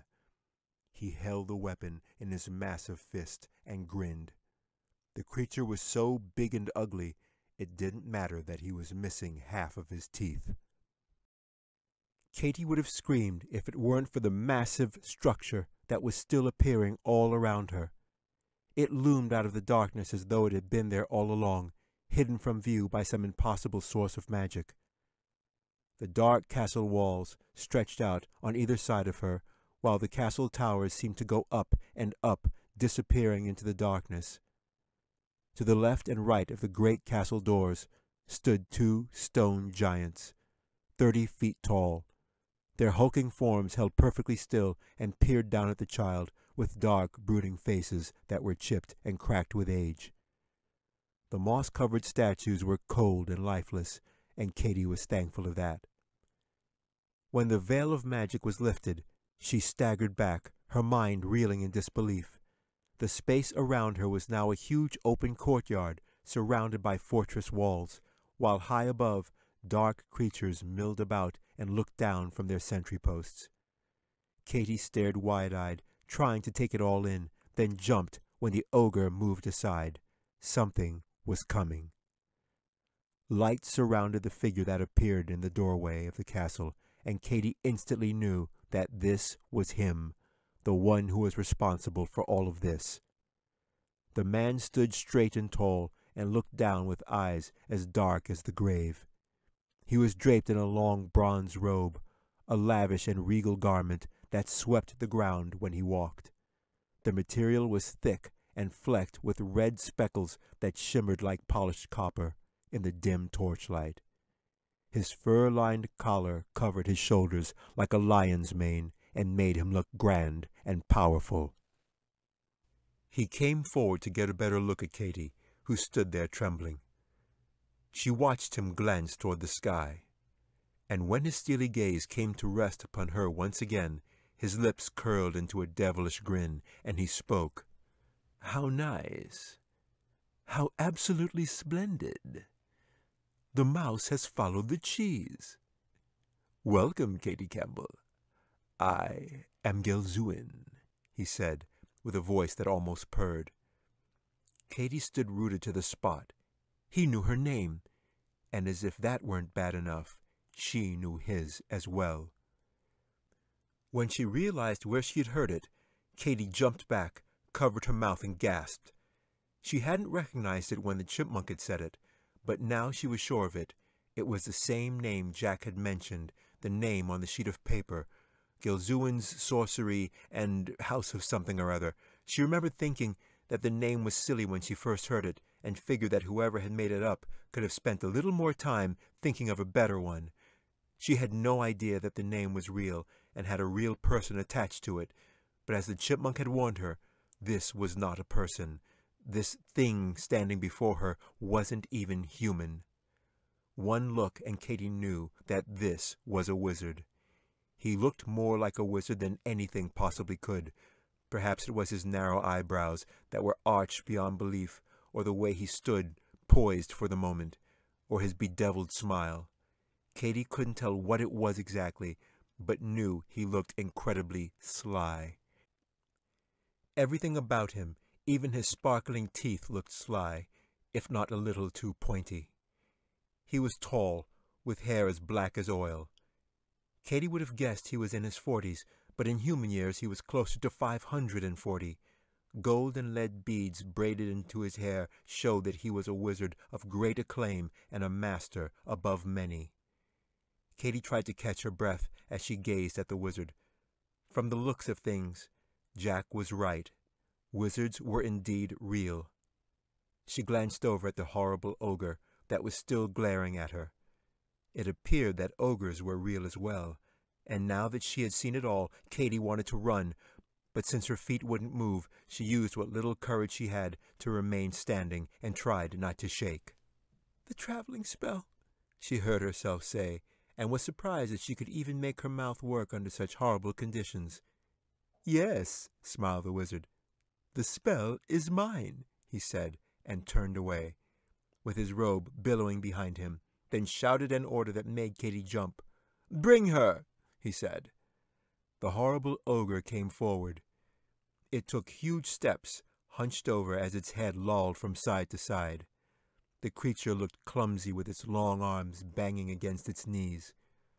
Katy watched him come closer and closer until he towered over her and his shadow covered her like an inescapable wave. Before she could move, the beast tossed his axe from one hand to the other, then reached out and grabbed her. Its thick, leathery fingers squeezed Katy's arm tightly and held her like a vice. She pulled, kicked, and struggled to break free, but only managed to flop around like a helpless doll, as the big, ugly monster brought her along, her feet skittering across the courtyard stones as he dragged her inside the castle. Chapter 4. Before Gelzuin's Throne. Katy had no idea where the beast was taking her. All she could think about was the ogre's monstrous hand wrapped around her arm. The creature's skin felt like sandpaper that scratched her and made her wince as she staggered and stumbled behind him.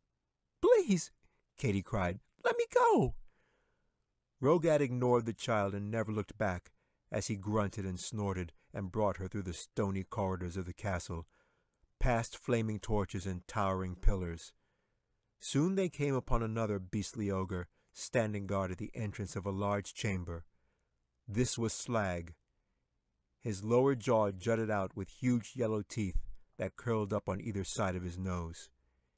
Katy stared at the thick, ugly beast that growled and watched her with great suspicion as she stumbled past and entered the dark hall. Rogad plodded forward, and once they were inside, he released the girl, snarled, then turned around and exited the chamber, slamming the heavy oak doors behind him. Katy rubbed her wrist as she backed away and found herself standing in a pool of light. When she turned around, Gelzuin was smiling down on her from atop his dark throne, while all around things waited in the shadows just beyond her view. Strange shapes that were holding still, trying not to be noticed. As her eyes adjusted, she could start to see them. They were woodland creatures, large plumed peacocks, great horned deer, badgers and wolves, all gathered around, looking at her, blinking. Slowly, a little red bushy-tailed fox came forward and took a few steps into the light, then sniffed the air and quickly returned to the shadows. The animals looked on and waited patiently, as though they expected the child to say something important. Soon other things began to emerge, creatures that moved among the animals. They were little people, dwarves and elves, that pointed and watched and could hardly stand still, while behind them stood the darker creatures. These were worst of all, and Katy tried not to look at them. There were ogres and goblins, imps, urchins, frightful creatures like lizard monkeys, winged jackals, and other nameless things that only lived in nightmares. Most of them tended to stay in the shadows where they belonged, but Katy could hear them grunting and snorting, chattering among themselves, filled with curiosity.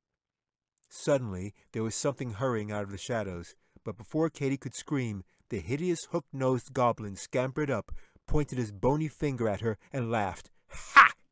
He jeered with great satisfaction, then quickly made his way up the throne steps and perched himself next to the wizard like a vulture. Numlock peered down at Katy and grinned. He was happy to be back in the Norworld and anxious to see what would become of the little girl now that she was without her precious guardian. Another noise echoed from out of the darkness and distracted Katy from the ugly little creature. There were heavy footsteps and the sound of long claws scraping the stone floor. Katy backed away, her eyes growing wider as she watched the huge beast lumbering out of the darkness.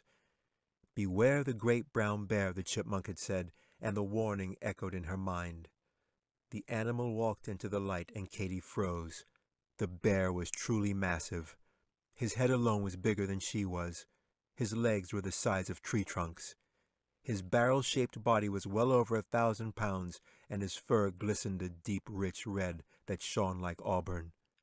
The animal moved slowly as it came forward and looked right at the child with his golden brown eyes. Katy wanted to faint. She wished she could faint, but she was too scared and unable to move. She feared the monstrous beast would gobble her up in one bite. But to Katy's absolute amazement, the great bear continued on and walked right past her. Katy stumbled as she forced her stiff legs to move so she could see where the beast was going. She watched the bear mount the first few steps of the throne, then sit down at the wizard's feet. When Katy had calmed herself, her first thought was that the animal was the wizard's pet. But she began to think otherwise when the great bear sat up, leaned forward, and rubbed its chin as though it were studying her quite carefully. Katy stared back in utter disbelief. Then, as if that weren't surprising enough, the enormous beast opened its mouth and spoke. "A child of God," he said in a deep rumbling voice, and shook his head. There was a gasp from the shadows, as though this was a terrible development. "Calm yourself, my dear Bronwyn. All is well, I assure you," the wizard said as if to dismiss the animal with a word. The bear growled as he climbed down from the steps of the throne that was once his, then slowly walked around the child to observe her. With his chest out and his head held high, Katy could see he was indeed a king. He stood in front of her and gave a disapproving glance down at her bunny slippers, which were a little ragged, but smiled up at Bronwyn with their usual pleasant grin. Katy looked at the bear in horror.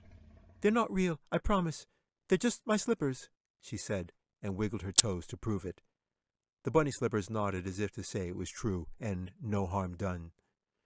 The bear huffed, and Katy breathed a sigh of relief when he turned away to face the wizard. Bronwyn growled loud enough for everyone in the great chamber to hear. "All is not well, wizard," Bronwyn said. "She is a child of God, a bearer of light. You had no right to bring her here." Gelzuin peered down from his throne. "Do not forget who is in charge, dear Bronwyn. I will tell you when you are in danger and when you are not," he said. Bronwyn growled back. "How did you do it?" he demanded, but the wizard only smiled and seemed to enjoy the growing sense of confusion that surrounded the child and her arrival. Bronwyn turned to Katy once more. "Do you know where you are, child?" he asked in a voice so deep Katy could feel it grumbling inside of her. "No, sir, but I'd like to go home now, if I may," Katy said. Bronwyn stepped closer and looked her in the eyes. "This is the Norworld, the middle kingdom between the moon and the stars, past the cities of jasper and gold, beyond the earthly realm of slumber, but near to your dreams." The bear looked on with a curious gaze, and Katy just stared. She had no idea how to respond, or even if she should. The wizard smirked at her charming innocence, and Bronwyn sighed. "Indeed, you are innocent. The heavenly spheres are beyond your concern. Yet here you are. So how did you get here? How did you come to be in our world? The bear said, wondering aloud. Katy understood very little, except for the last question. I came through the door. My door? The bear looked at her questioningly. I mean, the side of my door? She added, trying to be helpful, but there was no reaction until she said, It was a traveling spell. The bear growled once again, and Katy could feel the sound of it go right through her. Bronwyn turned to face Gelzuin and bared his fangs at the wizard. More of your evil magic to defy the law. You bridge the gap between worlds and bring God's wrath upon us all. What I do is no concern of yours, Gelzuin answered, and sat back casually admiring one of the larger rings on his fingers. I will use my magic as I see fit. Bronwyn glared at the wizard. You have taken my throne and cast your spell of fear over my people. But you do not frighten me, wizard. The fact remains, you have taken a child of God and placed her in harm's way. In doing so, you have angered the Almighty and will surely pay. The wizard raised an eyebrow and stared at the bear with an intensity that would have made any lesser creature wilt away. But Bronwyn was not done. Katy backed away from the ferocious power of the animal. Mark my words, wizard. As sure as I stand here before you, The bear's words ceased abruptly and the hall fell silent. Katy watched as every living creature pulled back into the shadows and waited for Bronwyn to continue. When he didn't, she finally looked to see what was wrong and gasped. The great brown bear had turned to stone.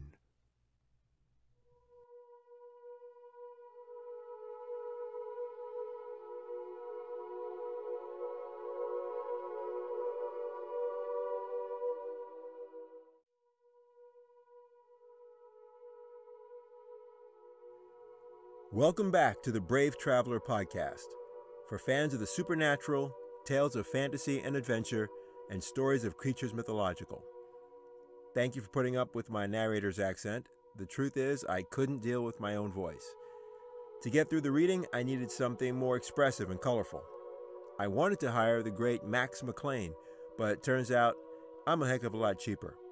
If you like this content, please subscribe, be sure to share it with others, and give a thumbs up. I'm glad you're here, and thank you for listening. Now let's pick up where we left off. Episode 5, Majesty, the Sorcerer and the Saint. Chapter 3, Before Gelzuin's Throne. The statue of the bear was perfect to the finest detail. From the rough stone texture of its fur to its smooth, polished claws that glistened in the dim light. Had it been carved by a master sculptor, it would have been a work of art. But this was a frightful work of magic, and Katy could only stare at the lifeless creature standing before her. Still, for all her fear, there was something hauntingly peaceful about the thing. It was covered in a light frost that sparkled like diamond dust. Katy summoned her courage. She reached out and touched the icy surface, then pulled back her hand and whispered, "What have you done?" The wizard looked down and smiled as he admired his own handiwork. "I like my subjects a little more soft-spoken. Remember that, child. It will serve you well." Suddenly he paused to glance around the room, then turned to Katy with a look of surprise. "My dear, it seems you have forgotten something." Katy looked around her. "It seems you've misplaced your guardian. I'm afraid that was not very wise. The Norworld is a very dangerous place, especially for a human child. You really should have one, you know. A guardian, that is." The wizard mocked her with a look of concern. "Don't worry. The challenge will not go unanswered. It's all part of the plan," he said with a fiendish grin, then sat back in the shadows and waited. In a distant land known as Paradise, where angels guard the 12 gates of heaven and towering mansions pierce the clouds, the heavenly host was assembled and the army of God stood ready. Glistening warriors gathered together to see who among them would be chosen to rescue the child that had been spirited away into darkness. The archangel Michael stood like a general before the assembly. There were seraphim and cherubim, the angel Gabriel, Azrael, the mighty Uriel, and 1,000 gilded warriors ready to heed the call. Then from the heavenly throne came a beam of light that shone down upon a lone warrior, an angel with the heart of a lion. The mighty guardian stepped forward from among the ranks and knelt to receive the assignment from God. In an instant, a brilliant ray burst forth from the hallowed halls and shot into the sky above the star-spangled realm. It whistled from one end of the great expanse to the other in the twinkling of an eye. At the leading edge of that brilliant ray was the mighty soldier of God, rocketing forward at speeds unimaginable, trailing fire for 100 miles. The angel plunged downward, forging through the clouds like a fiery comet, and looked to the world below. Soon he was skimming the treetops, his eyes like living lanterns, searching the dark land as he approached. And thus God's wrath descended swiftly in the form of an angel, known as Stadia. Katie stood next to the stone bear, and the creatures in the dark throne room stared at what remained of their goodly king. They all feared the wizard and his power, and kept their murmurings to themselves, all except one. The light flashed out of the darkness and rose above the crowd, shimmering brightly. It dropped down and darted around the bear, then hovered over his head, fluttering on sparkling wings. Katie shied away from the golden light until it held still long enough for her to see, then stared in wonder. The little fairy was barely 2 inches tall and glistened like a star. Yet for one so small, her tiny voice caught everyone's attention. Kitch cried out in anger, "You monster! A pox upon your lot, you double-dabbed monster! How could you?" she yelled. Gilzuin turned aside in disgust. "I hate fairies," he said, looking toward the wall. "That's because you have no power over us, you beast! If I could, I'd cast you into the lake of fire myself!" Gilzuin's eyes glowed like red-hot coals as he glared at the fairy and growled, "It will take more than you, my dear Kitch. Far more than you." The glowing fairy was full of fire, and bold as she could be as she hovered over the stone bear, her tiny wings a blur. Katie gazed at the little creature, when suddenly the throne room doors burst open. Before Katie could turn around, Rogad and the other ogre came tumbling in and rolled across the stone floor until they were sprawled out flat on their faces. The 2 monsters lay there groaning, and were either unwilling or unable to stand. Gilzuin and all the dark creatures looked to see what had happened, when a loud voice echoed across the hall. Fear not! The words rang through the dark chamber as a tall figure of a man strode into the throne room. A long gray cloak flowed around him. It draped all the way to the floor and fully covered his brilliant armor. A gilded helmet of silver and gold was upon his head, and had a luster that glowed brightly. Although his wings remained invisible, the warrior angel was dressed for battle, and as he came forward and removed his helmet, Katie could see his was a face etched by the hand of God. His eyes glistened like sapphire. His hair shimmered like spun gold and flowed about his shoulders. The angel was beautiful and strong. With just one look, Katie was lost in his perfect countenance, and knew that he was her defender. The wizard, however, was not as impressed, and nestled himself in the comfort of his throne. "Speak of the angel," Gilzuin said. The golden-haired stranger approached with his helmet tucked under his arm, and as he drew nearer, a sense of peace rose within Katie that told her who and what he was. When he finally stood before her, Katie tilted her head back till she was nearly looking straight up. "You're an angel, aren't you?" she said. "Indeed I am, child of God," he answered softly. "I am Stadia. Are you all right?" Katy loved the warmth of his voice and smiled till her eyes nearly shut. "I am now," she said. "I am now." Suddenly Gelzuin's eyes turned black as coal, and the wizard jumped to his feet upon hearing the angel's name. "What's this?" The creatures in attendance pulled back even further. "Where is the Archangel? Where is Michael?" Stadia smiled down on Katy and only gave the wizard a casual glance. "This is an outrage! Speak to me, minion! Answer me!" Gelzuin demanded. Stadia took his time as he turned to face the wizard with a long, slow gaze. "Spare yourself. Your threats are meaningless. If it were not for Almighty God who has sent me, I would have no need to grace you with an answer. The Archangel is about his business. That is all you need to know." Gelzuin shook with rage. His black eyes bulged as his face turned red, then a darker shade of purple. Katy squinted and took a few steps back, afraid he might actually pop.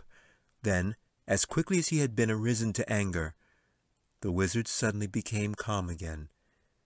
When he returned to normal, he took a deep breath and forced a smile. "You're trying to bait me, aren't you? Very clever indeed." The wizard looked the angel up and down. "Perhaps I shall have great sport toying with you after all, and when I have done, your lord shall think better next time and send me a real challenge." The angel smiled. "I shall do my best not to disappoint you," he said, then turned his attention to the statue of the bear. "This is your handiwork, is it not? Return the bear now." The fairy Kitsch flew near the angel and yelled out, Yes, yes! Return him back, you wicked toad! Gelzuin leaned forward and glared at the fairy, who quickly darted behind the angel and peeked out over his shoulder. You heard him, she added boldly. The angel locked eyes with the wizard. It was a direct challenge, and all the creatures in attendance watched eagerly to see what would happen next. A few moments later, the wizard simply sat back on his throne and smiled. "Of course, as you wish," the wizard said slyly. With a flick of his wrist, stone turned back to flesh and fur. The bear was back, and Bronwyn's booming voice echoed throughout the chamber as he finished the sentence he had started just before the spell had been placed upon him. "I will not allow you to harm this child of God. Do you hear? As long as there is breath within me, I will fight you." Everyone smiled at the bear, who was completely unaware of what had happened. Just then, Bronwyn turned to see the angel with a look of surprise, and Stadia smiled down on him. "Fear not, dear king. The favor of God is upon you. I have come to help." Bronwyn bowed before the angel, humbled by his presence. "The Lord is merciful. Angel of God, you are most welcomed." Bronwyn rose and quickly took the opportunity to plead his case against the wizard. This creature has taken control of my kingdom. With the use of magic, the ogres and his evil horde, he has turned our land into a place of darkness. Though he has promised to leave here once he has found what he is looking for, there is no truth in him. I trust him not. Suddenly, a little man stepped forward, barely 4 feet tall. His bright red beard and dark brown eyes shimmered in the torchlight as he thrust his fist into the air. "Hear, hear!" yelled Gogarth, leader of the dwarf people. Gogarth was rugged, his skin as tan as leather, his hands as big as oven mitts. The dwarf was dressed in rawhide and wore high boots with a thick leather belt that held a short sword strapped to his side. Others yelled their approval as another dwarf stepped forward, plump as a dumpling with a face as round as a pan. His clothes were made of the finest elk yarn and were neatly tailored. This was Gimbal, and Katy liked him the moment she saw him. He nodded at her and doffed his large rakish hat, which had a big white feather tucked in its brim. Other dwarfs rallied behind the angel as well, then more and more, until all of the woodland creatures and the king's loyal subjects were cheering as one. The darker creatures, ogres and goblins alike, sneered and rattled their weapons, and in the midst of the uproar, the wizard finally raised his hands. "Wait! Hear me! Hear me!" he shouted. "The bear has spoken correctly. I have no quarrel with you, dwarves, elves, woodlanders, any of you. As soon as I have found that which I seek, I swear by the fiery tongue of the Golok, I shall leave this place." Stadia's eyes narrowed as he spoke. "And what is this thing which you seek?" he asked. The wizard paused, and every living creature leaned forward, waiting to hear the answer, and would have gladly given the wizard whatever he wanted to make him go away. "I seek the white horse. The white horse known as Majesty," the wizard called out in a loud voice for all to hear. At first there was silence, then Katy could hear the name repeated softly over and over again. Majesty. He seeks the white horse. Majesty. The word spread throughout the chamber until everyone was staring anxiously. Katy was a little shocked herself. She found it peculiar that they all seemed to know about the white horse. After all, that's how she'd come to be here. She was chasing what she thought was a white horse, and now it just so happened that this wizard was looking for a white horse as well. Katy suddenly felt a knot in her stomach and suspected the answer to the mystery would not be a pleasant one. The crowd was still murmuring and seething anxiously when there came the tiny sound of laughter. The fairy flew out from behind the angel, and the goblin and ogres gave curious glances. Kitch laughed so hard she bobbed like a feather on the air until she came to rest on the great bear's back. The tiny creature rolled around in Bronwyn's fur, kicking her feet and beating her fists, then held her belly, unable to control her laughter. When she finally sat up, she looked at the wizard with a chuckle and a snort, then burst out laughing again. Bronwyn looked back to see the fairy slip off of his shoulder with her wings aflutter and plop down onto the floor next to him. Katy couldn't help herself and smiled as she came closer and stooped down. "What's so funny?" she asked, and had to wait a while for the fairy to settle down again. Kitch took a deep breath and finally climbed to her feet, exhausted. She looked up into Katy's big brown eyes and said, The wizard is wasting his time. Everybody knows that no one knows where the white horse is." The wizard smiled cleverly and pointed at Katy. "Then this child, my dear fairy, is that no one of whom you speak, for she knows far more than you think." Kitch stopped smiling. It was an absurd statement. The angel Stadia turned to look at the little girl, then King Bronwyn, then Gogarth, and Gimble, and suddenly everyone in the chamber was looking at the little human child. Katy stood there, scratching her leg and squinting, which is what she did when she didn't know what to do. She had no idea what the wizard was talking about, and could only think of one thing to say. "I want to go home," she whined. The word home echoed throughout the chamber as all the creatures pondered what the wizard had said. It was obvious from Katy's expression that she didn't appear to know anything, but the wizard seemed quite certain of his claim. Stadia stepped forward. "Wizard, I know not what scheme you have laid out before you, but I know this: it will not involve this innocent child. You will deal with me directly." Gelzuin looked down from his throne. "You are of no concern to me, Angel. My interest is in your master. I seek to defeat the Lord of Glory himself." With that, every creature in the throne room gasped.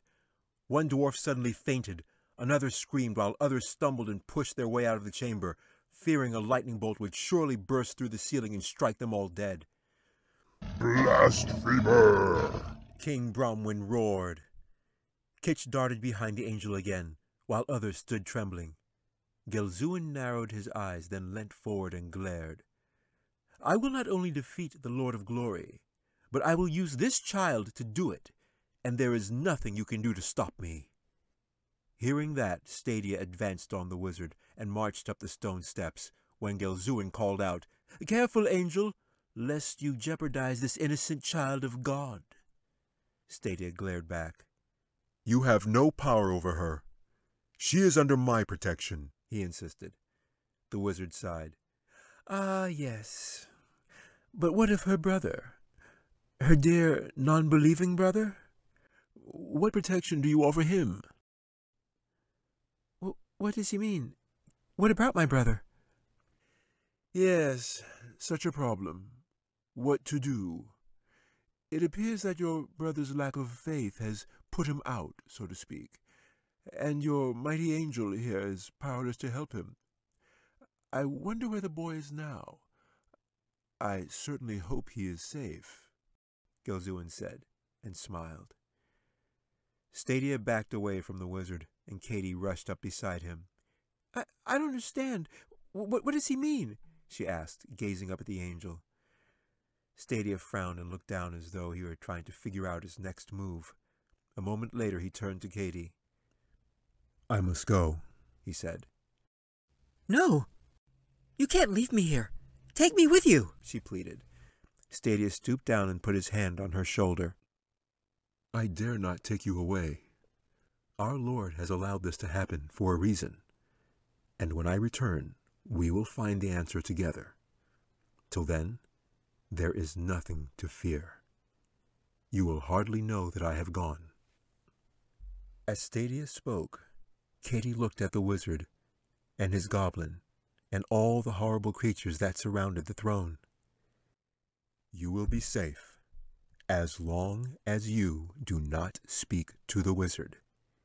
He is very clever, but say nothing to him. Do not talk to him until I return.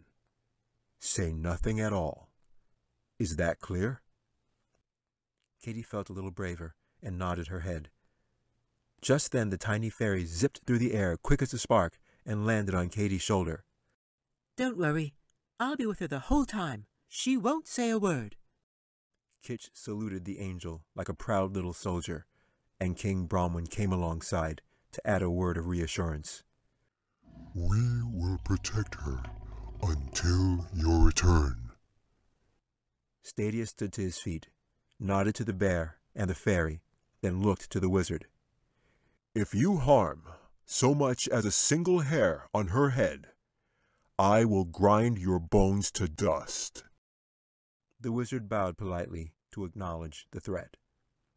With that, the angel turned, his long gray cloak billowing behind him, and left the chamber. As soon as he was gone, Rogad slammed the door shut behind him. The ogre looked at Slag, who was still sprawled out on the floor next to him, then rubbed his aching chin and bared his jagged teeth. As far as he was concerned, the little girl had become far more trouble than she was worth. Katie turned to face the wizard, and whatever courage she had quickly left her. Gelzuin smiled down from his throne with the hideous goblin by his side. Behind them, 100 yellow eyes glared out of the darkness. It's all right, child, Bronwyn said, sensing her fear. With that, Katie wrapped her arms around his neck, which was a lot like hugging a bus, and buried her face in his thick fur. The shimmering fairy fluttered just above to offer a little more light, and standing there, lost in a dark world, Katie thanked God for her new-found friends. Chapter 5. Bathenoir. Jack was fast asleep, and although his room was dark and silent, his dream was filled with fire and magic. For in his dream, he was a powerful wizard. The evening mist settled within the hills, and the high tower of Castle Bathenoir glistened in the moonlight. A shadow descended silently along the tower wall as a cloaked figure came to rest on the balcony. Jack peered down with his hair matted and sweat pouring from his brow, while far below, where the stone bridge met the castle wall, two red eyes glistened in the dark. Ribbons of smoke curled up out of the shadows as the dragon waited and watched for the young wizard to show himself again. Jack smiled down at the wretched eyes glaring up dimly out of the darkness. With his wizard's cape half burnt, he could still feel the heat of the dragon's fiery breath on his back, and knew he had narrowly escaped with his life. Then, with a wave of his hand, Jack turned and flung the terrace doors open wide. Once inside, they slammed shut behind him as he threw off his smoldering cape and went to his war table. There he found his maps strewn across its surface, with a wooden goblet perched at the edge of the table. Jack quickly guzzled down its contents, then tossed the cup aside, and peered down at the numerous scrolls, ready to devise another plan to meet the beast in battle. He rummaged through the maps, flinging them here and there, when one of them happened to flip through the air and land at the feet of a dark, foreboding figure, standing in the shadows across the room. The giant of a man was clad from head to toe in polished black armor. The dark soldier held a grim mace in his clenched fist and stared straight ahead. Amazingly, the enormous Black Knight was a perfect replica of the miniature toy Jack had in real life. Only this one was 8 feet tall, weighed a ton, and could actually talk. How goes the battle? Echoed the deep voice from within the heavy armor, like a giant in a cave. Jack looked up and grinned at his dark companion. "It was close, real close. He nearly got me," Jack said excitedly, with sweat still dripping down his brow. "I flew under the bridge, and he followed me into the dark, just like I knew he would.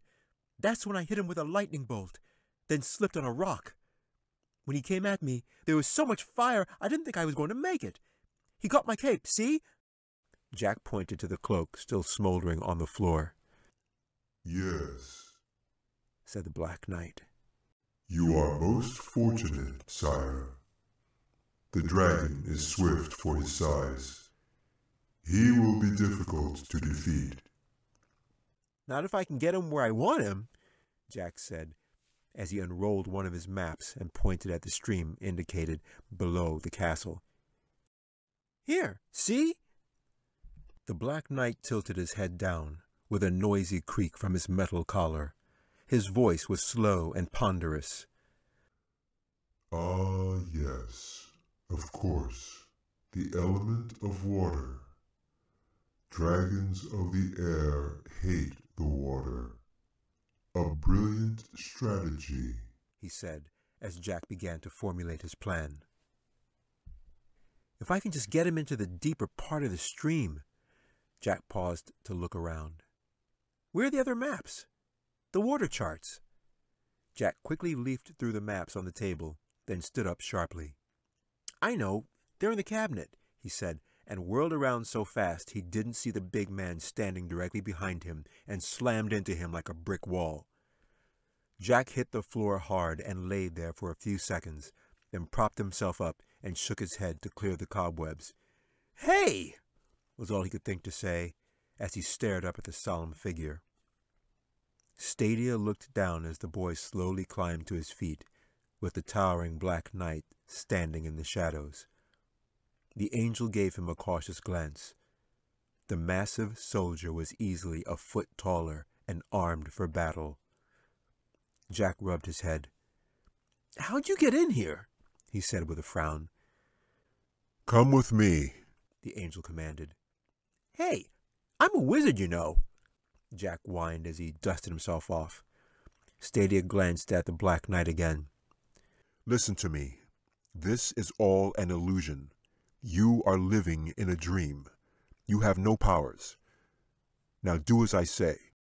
Time is short. We must go," he said. "I'm not going anywhere with you," Jack said and scowled, waiting for some response as Stadia walked past and never looked back. "I'm afraid your life depends upon it," he said, and sounded like he meant it. It was a threat that made Jack pause to reconsider. "My life? Hey, who are you?" A wispy cloud appeared at the center of the room. The angel marched forward defiantly, then without a word, disappeared into the misty realm of the Norworld. Jack watched him go, then turned to the Black Knight in a fluster and spoke as though he was late to catch a train. Okay, listen. If I'm not back in 1 hour, you come and find me, all right?" he said. But the suit of armor remained silent and gave no response. With that, Jack chased after the angel. "Wait! Wait for me!" he yelled, then ran into the churning vapor and vanished from his dream and the castle chamber.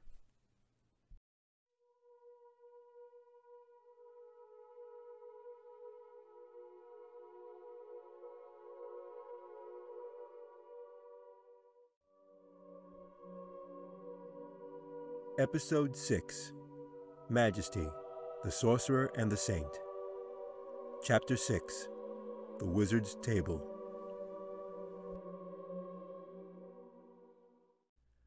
The sky over Coravandia was dark and grim, but not as grim as the wizard's throne room.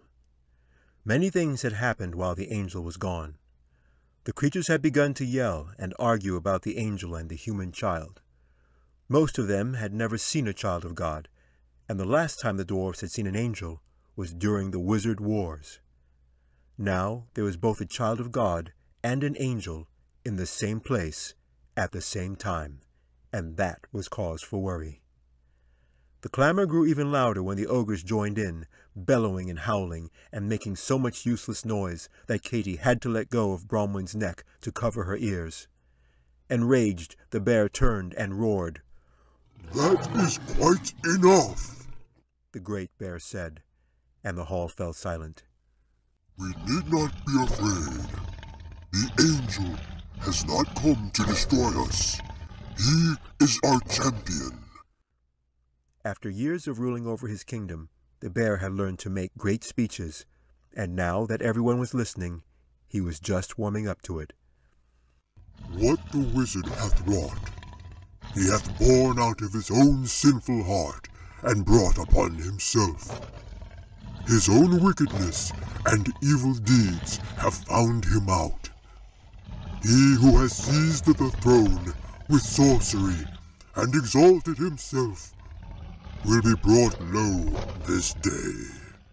I tell you, the wizard is most pitiful among us, for his fate is in the hands of God, and there is nothing he can do to escape judgment." "Hear, Hear, hear! the faithful dwarfs yelled. The little fairy smiled at Bronwyn and admired the brave king who spoke so boldly before the wizard. At the same time, she thought it strange that the wizard had not interrupted or even uttered a single word in his own defense. And when she looked, she saw the hooked-nosed goblin sitting atop the throne in the wizard's place, grinning wildly. The fairy flew to the goblin in an instant and zipped around the creature like a fiery dart. Numlock ducked and dodged to get out of her way as the fairy searched high and low, looking everywhere, only to discover that the wizard was indeed gone. He was nowhere to be found. But even worse, the child was gone as well. "Furthermore," King Bronwyn said.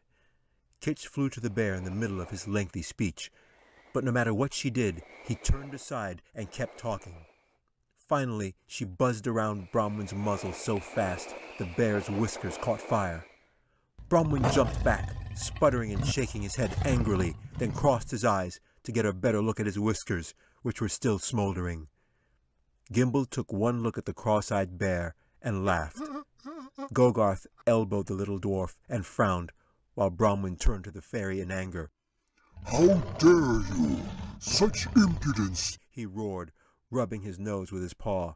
They're gone! They're gone! Kit shouted, pointing to the goblin. Bronwyn looked to the throne, then glanced around him. But The child was right here. Bronwyn said. Just then, someone cried, What of the angel? We've lost the child of God. What do we do now? The question was enough to cause a panic, as half of the creatures chose that moment to run, while others yelled and screamed even louder. Bronwyn did his best to calm them, but it was no use. They all feared the worst. With that, the little fairy took to the air and knew she had to get above all the noise of all the creatures. She flew higher and higher, all the way up to the dark rafters, then fluttered her wings to clear the dust, and sat quietly in the shadows, with the noise of the crowd still clamoring up from below. The little fairy plugged her ears and tried to concentrate. She focused her mind until the noise was little more than a distant echo, and when she was ready, she began to listen for the wizard. The fairy listened ever so carefully, her heart and mind so keen she could hear summer leaves changing colors in the cool autumn hills. Softly, quietly, she began to hear beyond the walls of the castle chamber and listened. The mind of the wizard was a cold, dark place, filled with unspeakable horrors, and the little fairy wanted no part of it. But sitting there, among the shadows, she knew she had to keep listening if she was going to find Katy and rescue the child. The noise had been so loud Katy couldn't stand it. She had covered her ears and shut her eyes, and wished that all of the creatures and all of the yelling and all of the noise would go away. Then all at once it did. The silence had come so quickly, Katy uncovered her ears and opened her eyes, but had to shut them again to escape the brilliant sunlight. The light of day was even more of a surprise. She had just been in the dark throne room and hadn't moved an inch, yet she could feel the warmth of the sun on her face, and could have sworn she saw trees and flowers all around her. There was the occasional chirping of birds and a sweet fragrance on the air. Katy opened her eyes more slowly and squinted at the beauty that suddenly surrounded her. Her heart leapt. She was no longer in the wizard's throne room. She was bathed in sunlight and sitting in a quiet meadow, with no earthly idea of how she had gotten there. There were roses and wildflowers all around. When Katy looked down, she found herself seated in a chair that looked more like a throne, that was expertly made and flawless. Exquisitely handcrafted wood adorned the high back of the chair. Its arms and legs were carved into huge ornate claws, and the cushions beneath her were made of rich red velvet, with lace fringe and gold-braided tassels that dangled from the corners. Stretching out before her was the longest, most elegant banquet table Katy had ever seen. 3 large crystal vases were filled with exotic flowers, luscious blooms that burst with color. And set all around them, on silver platters and bowls, was every kind of food and dessert imaginable, a bountiful meal fit for a king. Everything was perfect, down to the slightest detail, and would have truly been wonderful if it were not for the evil wizard who sat at the other end of the table sipping a cup of green tea. Just the sight of him was enough to make Katy's blood run cold. Gelzuin smiled and waved to her. It was a little wave that said, "Hello there again." Katy thought about jumping out of her chair and running away, but since she didn't know where she was, she grabbed the chair arms, closed her eyes, and tried to concentrate on what the angel had said. "Say nothing, say nothing," she repeated over and over again, as though the words themselves would protect her from harm. "Katy," the wizard called to her gently from across the long table. Katy's eyes popped open when she heard her name and looked at the wizard like a frightened deer. She couldn't bear his gaze. His eyes were a pale blue and reflected the sky, but she remembered how they blazed red as fire in a fit of rage. She sank down behind one of the floral arrangements, and the wizard called to her again. "My dear, is something wrong?" Gelzuin said in a tone that actually sounded friendly. "I must admit, I was rather hasty and could have handled things a bit better. I'm sure you'd agree," he chuckled. "Can you ever forgive me? Now that we're alone and away from all that noise and clatter, we can sit and talk." Katy held her breath. say nothing, she said to herself. The wizard smiled and looked on with genuine concern. Please, you don't look at all well. Are you sure you're all right? Katy peeked up over the flowers. Yes, she said, then quickly clasped her hands over her mouth as though a bird had just escaped from her lips. Say nothing, she reminded herself. The wizard smiled like a devilish fox. I was beginning to worry. I know you've traveled a long way, and thought you might like a little something to eat before you leave, before you return home. Katy's eyes lit up. Home? I'm going home? She said in surprise. Gelzuin grinned. Why, yes, of course you are. Surely you cannot stay here in the Norworld. Home is where you belong. I could have the dwarves take you back immediately if you like, unless of course you'd rather have something to eat first. The clever wizard paused to let Katy look at the banquet table. There were exotic dishes wonderfully prepared, surrounded by mounds of fresh fruit. There was shrimp and lobster, steak, sausage and omelets, a whole turkey, pheasant under glass, a broiled duck smothered in mango sauce, and even a roast pig glazed with honey and covered with juicy pineapples. Then there was a world of desserts. There were cookies and donuts, puddings and pies. There were even milkshakes and ice cream sundaes with toppings of all kinds. Soon Katy was smiling at all the delicious food in front of her. With that and the promise of home, the wizard didn't seem so bad now.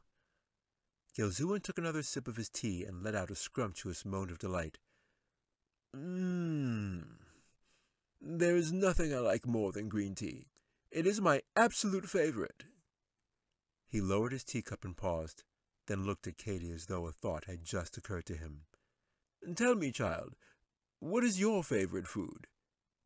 Katy didn't even stop to think and popped up in her seat. Cherry cheesecake with strawberries and whipped cream swirled on top, she blurted out. My mom showed me how to make it, but Grammy Nan used to make it the best cherry cheesecake in all the world.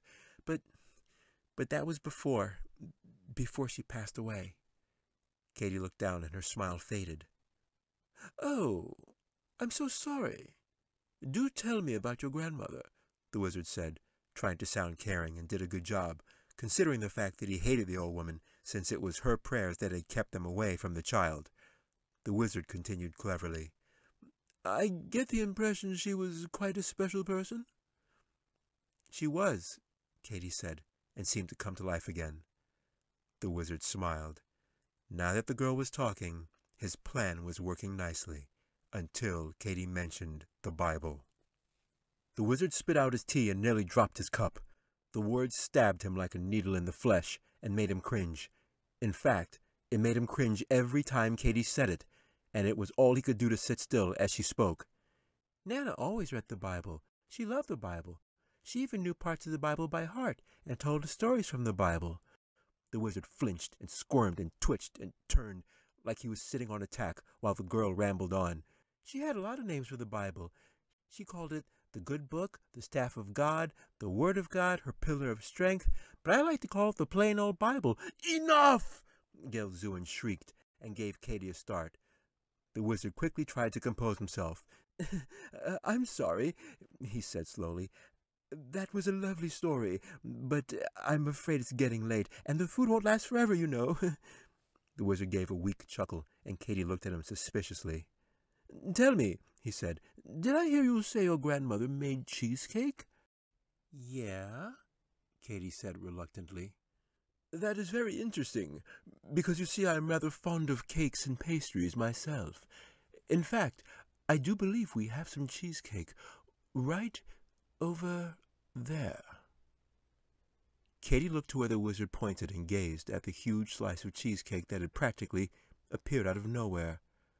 She couldn't imagine how she'd missed it. Strangely, the more she looked at it, the more it became just like the cherry-topped cheesecake she'd placed in her mind. It was absolutely perfect. The perfect-sized cheesecake with a perfect swirl of whipped cream and pieces of strawberries, with a perfectly plump cherry placed on top. Please, don't be shy. Go ahead, have a taste, the wizard said and sipped his tea. Katy picked up her fork, and when she took the first bite, The wizard could almost feel the white horse within his grasp, and smiled at the human child who was obviously no match for his clever wizardry. Katy ate and talked, and only paused to wipe her mouth and sip a glass of milk. It was then that the spell of enchantment took effect, and she started to change. The transformation was ever so slow. She didn't feel the slightest bit different, but whether she knew it or not, with each bite she took, she was getting a little younger.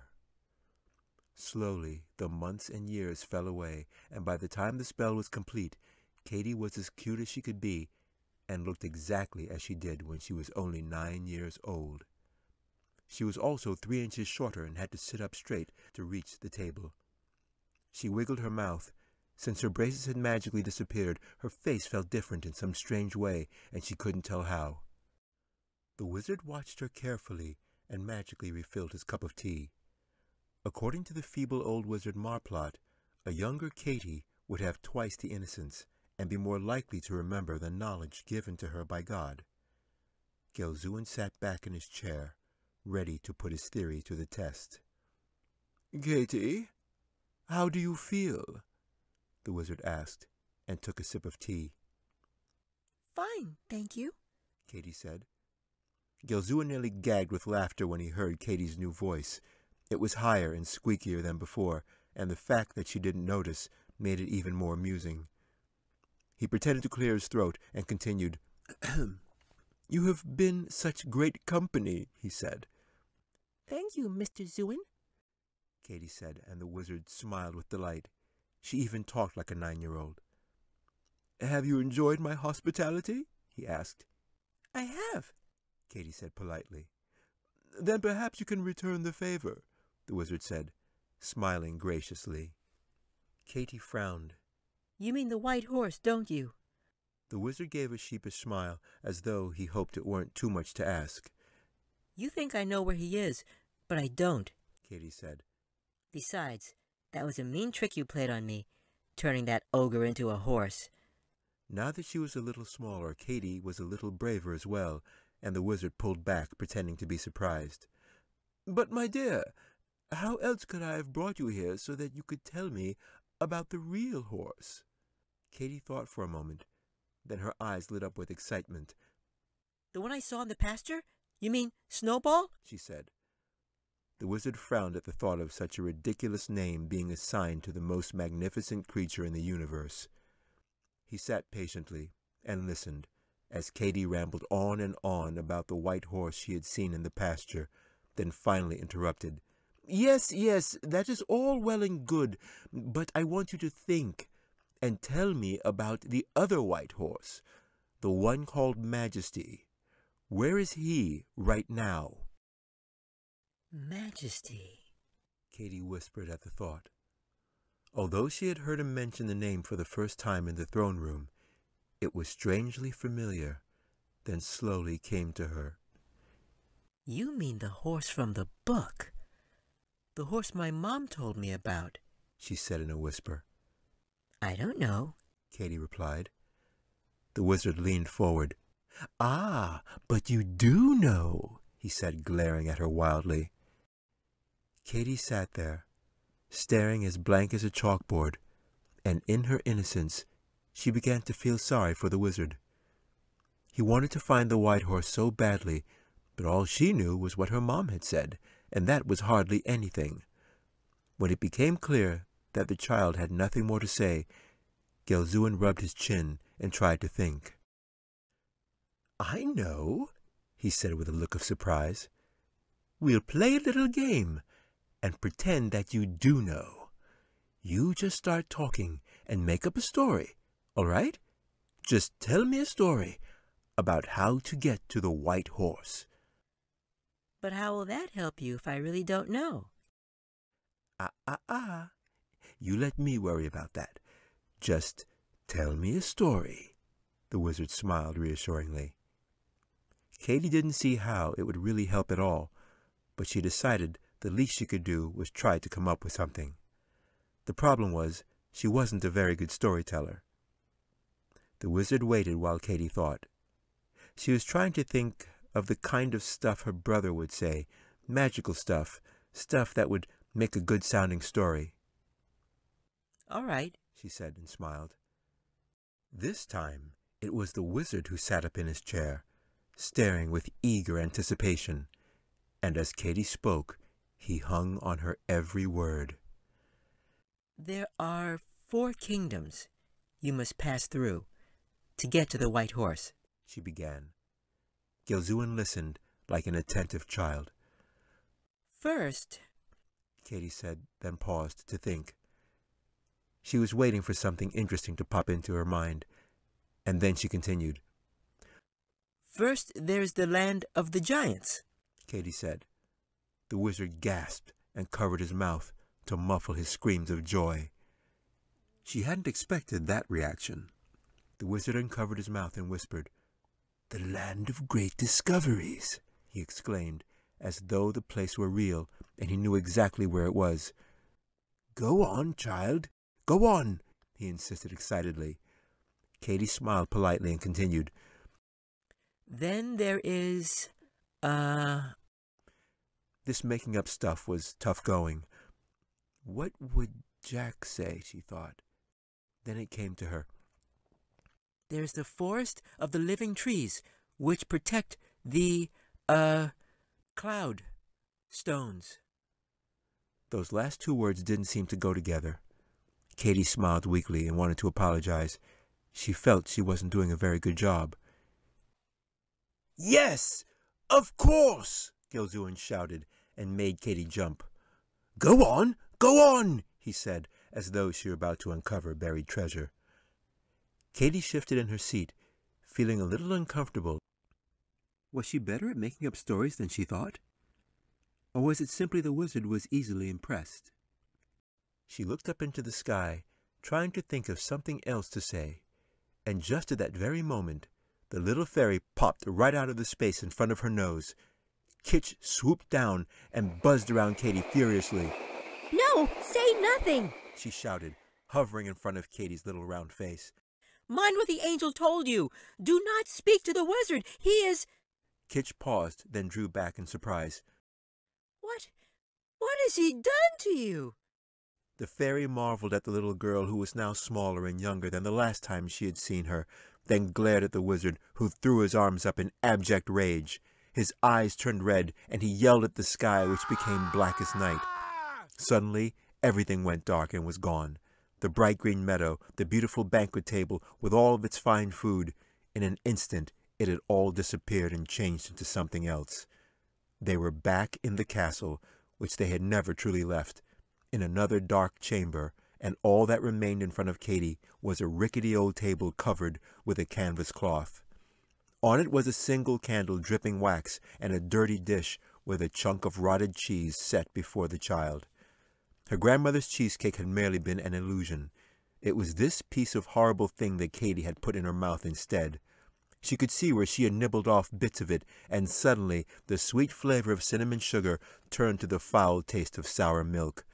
Katy nearly gagged as she waved the little fairy aside. You tricked me, she said, spitting and sputtering out bits of the stale cheese. Suddenly the great bear and a host of dwarves and woodland creatures flooded into the dark chamber, shouting joyfully. "We found her! We found her! She's here!" they cried, thankful to see the child alive. But Katy only glared at the wizard, for he had indeed tricked her and placed her under his wicked spell. Chapter 7. The Angel and the Wizard. A troop of ogres and grim goblins marched into the chamber behind the dwarves, pushing everyone aside as they made their way to the wizard, then surrounded Gilzuin, who slumped back in his chair and stared at the little girl. "It was all going so well," he muttered. "Scoundrel!" The bear growled and shook his paw at the wizard. Gilzuin ignored him and sneered at the sparkling fairy fluttering in the air next to the child. "Meddling fairies," he groaned. Suddenly, something shook the room like an earthquake, and the stone wall behind the ogres buckled. The burly beasts and green goblins staggered out of the way just as the wall caved in, raining down chunks of rock and debris. When the dust settled, Stadia stepped through the gaping hole and stood atop the rubble. "Please do come in," said the wizard with a glance. Katie's eyes lit up as the brave guardian approached, and Jack walked in right behind him. The boy stood on the pile of rocks, looking on in amazement. "Cool!" he exclaimed. "That was awesome!" Jack, you're here! You're here! Katie shouted and clapped for joy, but Jack's attention was firmly riveted on the angel. "How'd you do that?" he said, gazing at the big man. But Stadia only stared at Katie, who had been shrunk down to the size of a 9-year-old. His gaze was so intense, Jack finally turned to look at his sister. "Hey, what happened to you?" he said and laughed. Stadia looked the little girl up and down as he marched forward, then reached back and drew an enormous shield out of thin air. "Whoa!" was all Jack could say when it miraculously appeared before them. The shield of faith was bigger than Katie and shone like glass. A thin layer of energy seemed to float over the face of the shield and gently rippled across its surface like water. The angel placed the shield before Katie so she could see her reflection, and the instant she saw herself, she smiled. Her braces were gone. There was no shock or surprise, only admiration for the image that stared back at her. Katie remembered what it was like to be 9, and recalled she rather liked that time in her life. She was cute as a button, as Dad would say, and looking at herself only brought back fond memories. Her response was not what the angel had expected, and Stadia withdrew the shield, which vanished into thin air as quickly as it had appeared. Katie looked up at the angel and tried to look as sweet and innocent as she possibly could. "I spoke to the wizard," she said, rubbing one bunny slipper against the other. Stadia looked down on her. "I know," he said. A moment passed, and when Katie realized that that was the extent of his anger, she smiled and turned to her brother excitedly. "Jack, wait till you see," she said, and hurried past the angel. Katie pointed at the creatures huddled together in the shadows. "All the animals can talk. It's amazing." Jack looked around, peering into the darkness, trying to take it all in. "This place is great," he said. "It's like some kind of realistic dream." "It's not a dream, Jack. It was your traveling spell, remember? It brought me here. It worked. It really worked." Jack tried not to look utterly horrified as the reality of it all began to sink in.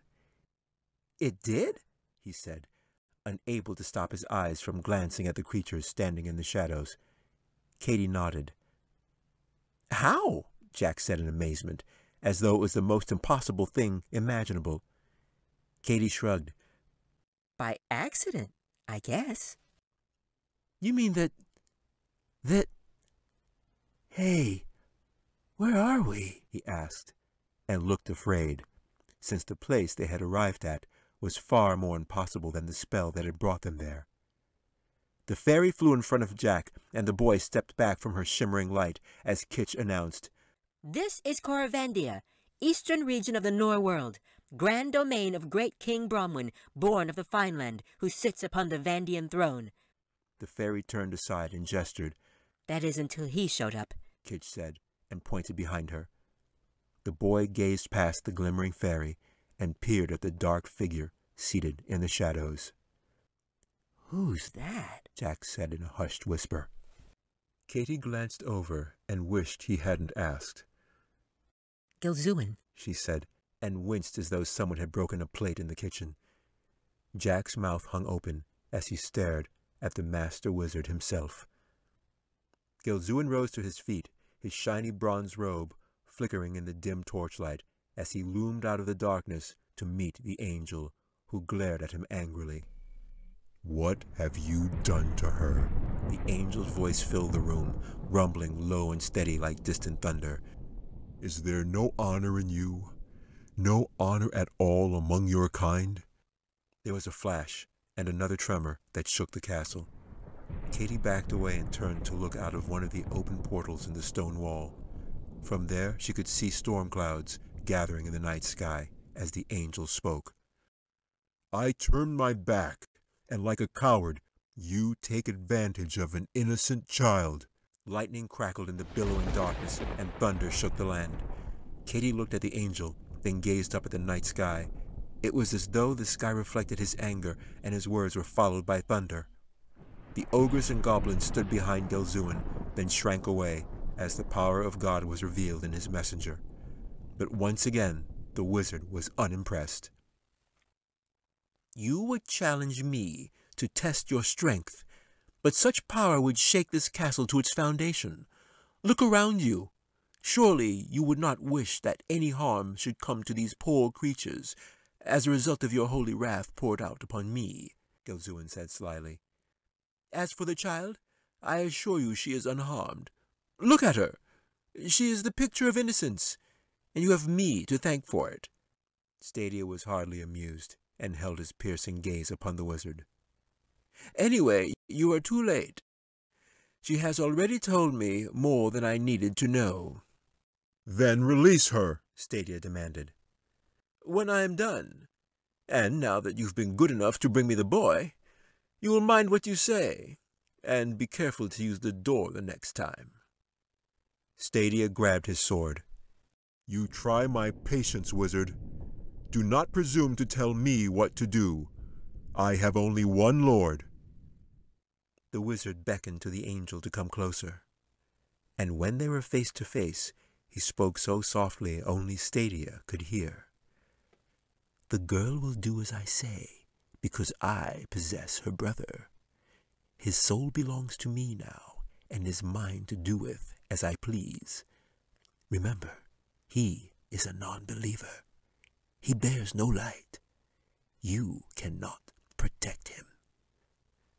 Stadia sneered as the wizard backed away and turned to face the boy. "Welcome, Jack. I have been expecting you."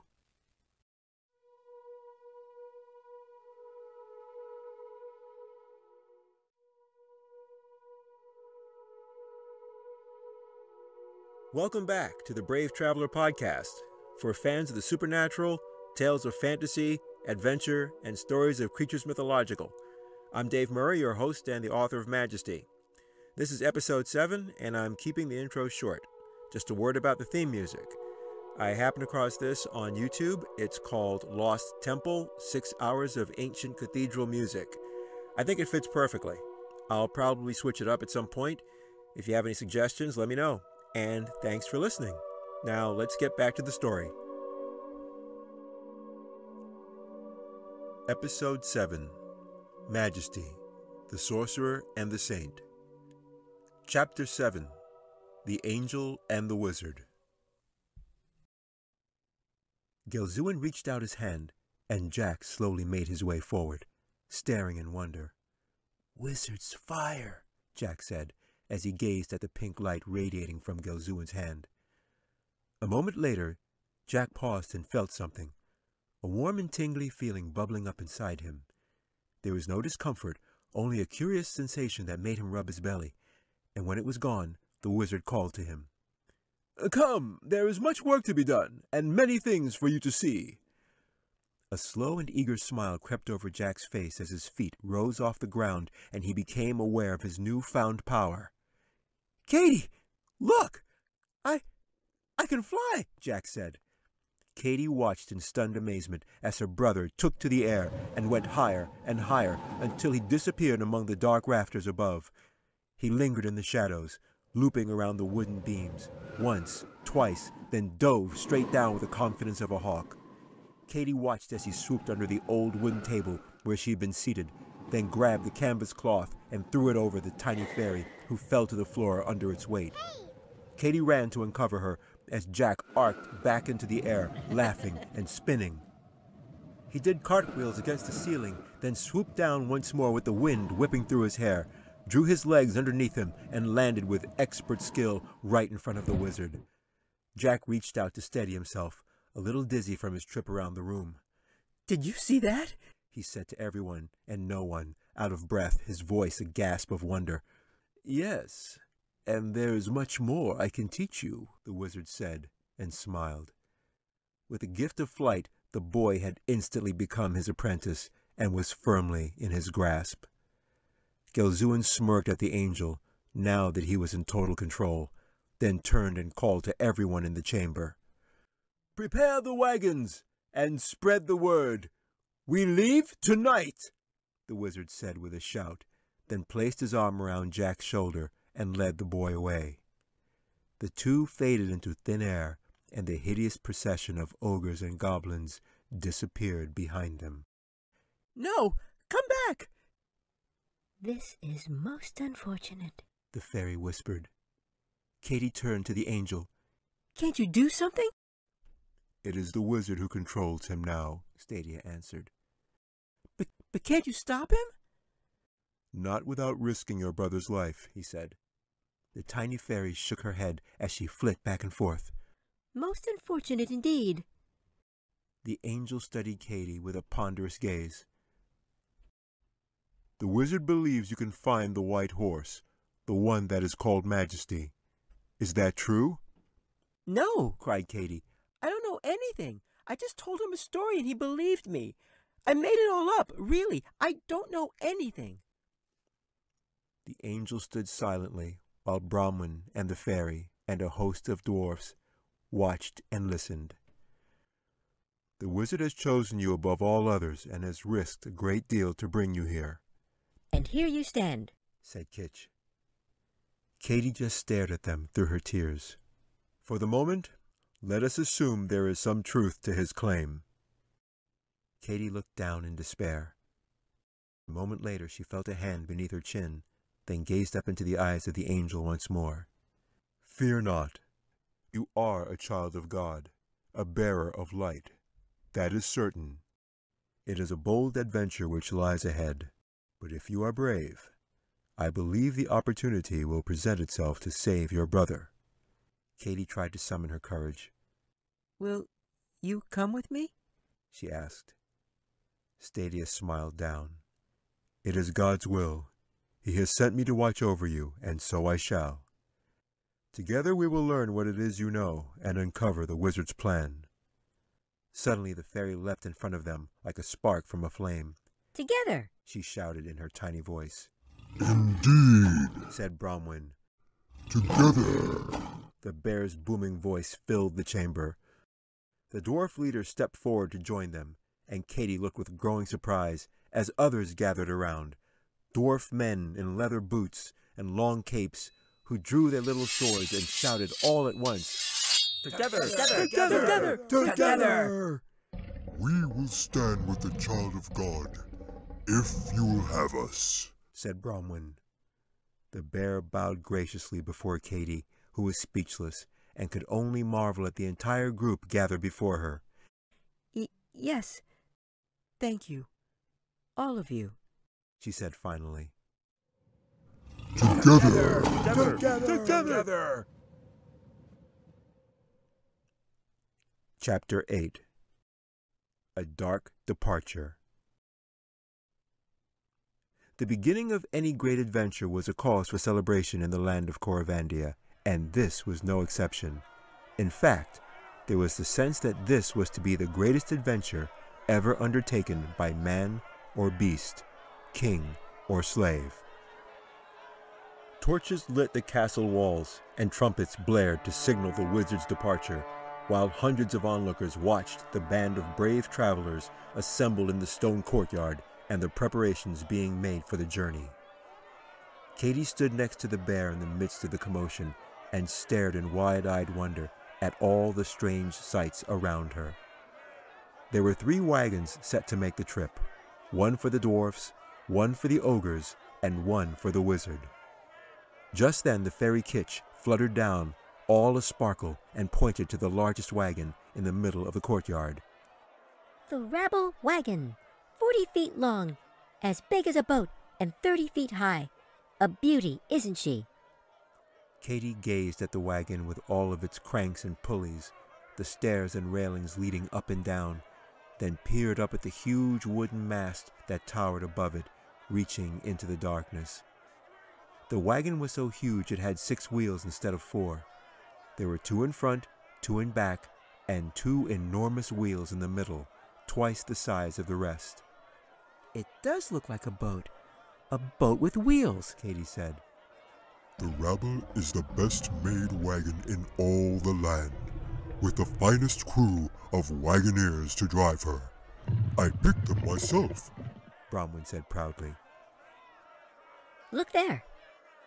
Kitch pointed high up on the wagon. That's Gogarth, the driver and captain, a fine soldier and a good leader. The dwarf stood above all the others, yelling orders to his men, who rushed about to secure their cargo. They moved so quickly Katy could barely keep up with them, but recognized the dwarf with the stylish hat and white plumed feather. I remember him, Katy said and pointed. That is Gimble, a good little dwarf and master builder, the designer of the rabble wagon. Don't let his size fool you, though. He eats like a horse. Just then a gray-bearded dwarf popped into view, armed with a short sword strapped to his side and a silver hammer in his fist. His armor breastplate was badly dented and looked like it had seen too many wars. That's Binderbeck, the old soldier and blacksmith, said Kitch. But before the old dwarf could move, a black-haired, bushy-bearded dwarf came alongside. He was bigger than all the rest and carried a long spear. That is Grell Tibor.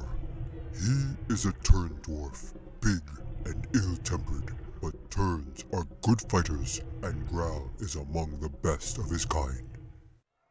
Next came a happy little dwarf with rosy cheeks and a beard as white as snow. He looked around quickly and nodded in their direction. Every crew needs a good priest, and Friar Jingles is certainly the best among many. We call him Jingles because his proper name is too long and would take your breath away in the saying. Bronwyn waited, and soon another dwarf appeared. And there is Raylan. Katy caught sight of the nimble little dwarf as he slid down the tall mast. Raylan wore a red tracker's cape and a wide-brimmed hat, pulled down low, which made him look mysterious. When he reached the deck, Katy could see that he was indeed smaller than all the rest. Raylan is our tracker, the best in all the land, and a master swordsman. Last of all, there is Rumyan. Bronwyn pointed to a fat little dwarf that was busily polishing a bottle of wine with his sleeve. The dwarf paused briefly to check his reflection in the bottle, then curled the end of his handlebar mustache and returned to his polishing with great care. No crew would be complete without a cook and toastmaster, and Rumyan is always ready with a grand toast for any occasion. With all present and accounted for, Bronwyn nodded proudly. The crew of the rabble wagon, 7 stout-hearted dwarves, tried and true. Just behind the rabble was another wagon, considerably smaller, nearly half the size and in terrible disrepair.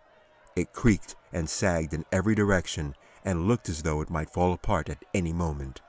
What about that one? Katy asked. That one belongs to the ogres, Bronwyn growled. No sooner had he spoken than a piece of the wagon fell off as one of the ogres happened by. The hairy beast picked up the plank, gave the wagon a brief glance, then tossed the wood aside with a grunt. Katy and Bronwyn ducked as the board sailed overhead, and the ogre walked off, grumbling to himself. There were 9 ogres altogether. The only one Katy recognized was Rogad. He was the tallest of the beasts, while Slag stood beside him with his huge pointed teeth that jutted out at either side of his nose. The other ogres were so fierce and frightening, Katy could hardly bear to look at them. There was one, however, that wore a silly grin, and was a constant nuisance to the rest. The ogre had teeth like a picket fence and eyes that couldn't stop dancing. This was Zark, who was indeed an idiot, even by ogre standards. Katy watched as 4 of the ogres loaded large wooden crates aboard their wagon, while Zark took them off the other side and put them back on the ground again. This went on for quite some time, until Zark grew tired and decided to take a break. 4 other ogres sat in a huddle, playing a game of cards with large dried leaves. They growled as they passed the leaves around and looked at each other suspiciously. Soon they were frowning and peeking at each other's leaves. Since they were all cheating, It was only a matter of time before the leaves went flying and a vicious fight broke out. Katy watched in horror as the ogres fought like a pack of ferocious animals, while everyone else ignored the beasts and went about their way in the busy courtyard. The sparkling fairy fluttered just above Katy, then landed on her shoulder and looked around with excitement. Well, what do you think? About what? Katy said, her face aglow in the fairy's light. All this. Your new family. Katy looked at the horrible ogres that were snarling and wrestling on the ground in front of them. How anyone could mistake the pile of smelly beasts for her family she didn't know. The fairy pointed. The Wiegans. She shouted. Wiegans? Said Katy, still confused. You know, the dwarves. They're chronicle dwarves, mostly very loyal and trustworthy. They will be with you from now on until you reach the White Horse, and so will I. The dwarfs struck their flints, and one by one lit the lanterns aboard their wagon. The ogres that were wrestling on the ground stopped fighting long enough to take notice, then clambered to their feet and ran off to do the same. As the golden fires blazed brighter, Katy could see the flags that flew above both wagons. The larger wagon flew the flag of the dwarfs, which was ornate and very colorful, while the ogre's flag was nothing more than the tattered remains of an old sack that was hung on a pole and looked as though it had been recently pulled from a bucket of slop, which is precisely where it had come from. The ogres clearly didn't understand what flags were for, and were merely copying the dwarfs. Even so, the dirty old rag represented the ogres quite well, and was a fitting symbol for them. The third wagon was very different from the first two, and smaller still. Strangely, it carried no cargo. It was fancy, and looked like a carriage made for royalty, black and studded with jewels. A cloth canopy that stretched over the wagon bore the crest of a silver and black dragon, which was a symbol of sorcery and magic. This was the wizard's carriage. Katy hadn't noticed the strange things milling about in the shadows beneath it at first, but now, amidst all the activity in the courtyard, she could see them more clearly in the flickering torchlight. The little figures were smaller than dwarves and even uglier than the ogres. They wore spiky black armor and had skin as green as swamp water. These were war goblins, hand-picked by the wizard and born for battle. It was hard to tell their exact size because they were always hunched over and kept their heads hung low. Katy counted 6 of the horrible creatures that were busily oiling the wheel axles with buckets of grease, but none of them were as horrible as the 7th goblin, which happened to be standing right next to her, sniffing her hair with his long hooked nose. Katy jumped back, and Numlock bared his crooked yellow teeth, grinning wildly. Ha! The goblin had been waiting there to frighten her, and now that he had completed the task, Numlock winked with his glowing green eye and scampered off to join the others when the bear caught sight of him. Begone, you horrible creature! Bronwyn growled, then looked down at Katy. Are you all right? Katy nodded and tried to catch her breath. Beware the goblins and mind yourself. We don't want to lose you before we begin, Bronwyn said. Katy smiled politely as the bear looked around them. As you can see, everyone is very excited. Yes, they are. But where are they going? Bronwyn turned with a look of surprise. We are off to find Majesty, of course, and you are leading the way. Katy stomped her foot and pounded her fist against her leg. But I don't know where he is! What you mean to say is, you don't remember. Katy's face went blank as she stared at the bear and listened. My dear, you are a child of God. There is no other creature in our world as blessed as you. Has no one ever told you? Katy shook her head. God preserve your innocence. Our Lord gives his children special knowledge. He does? Indeed. The knowledge still lives within you. It hasn't gone. The truth is, what you know, you don't know you know. And what you think you don't know, you know indeed.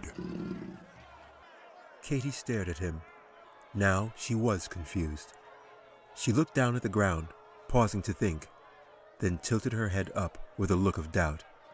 And what about my brother? The bear's face suddenly changed, and he became very serious. Your brother has forgotten everything altogether and is lost. With that, Bronwyn turned and headed for the rabble wagon, and made it clear that he did not wish to discuss the boy at all. A stiff wind blew through the stone courtyard, drawing sparks from the torches and bringing a chill to the air. Katy shuddered and drew her robe around her as she looked up at the cold, dark sky and the frosty night descended upon them. Here you are. This should help matters. Katy turned to find Gogarth, the red-bearded dwarf standing next to her with a fur cape. He draped it around her shoulders, and Katy snuggled inside the warm cloak. Thank you. Thank you very much, Katy said, and looked to the sky.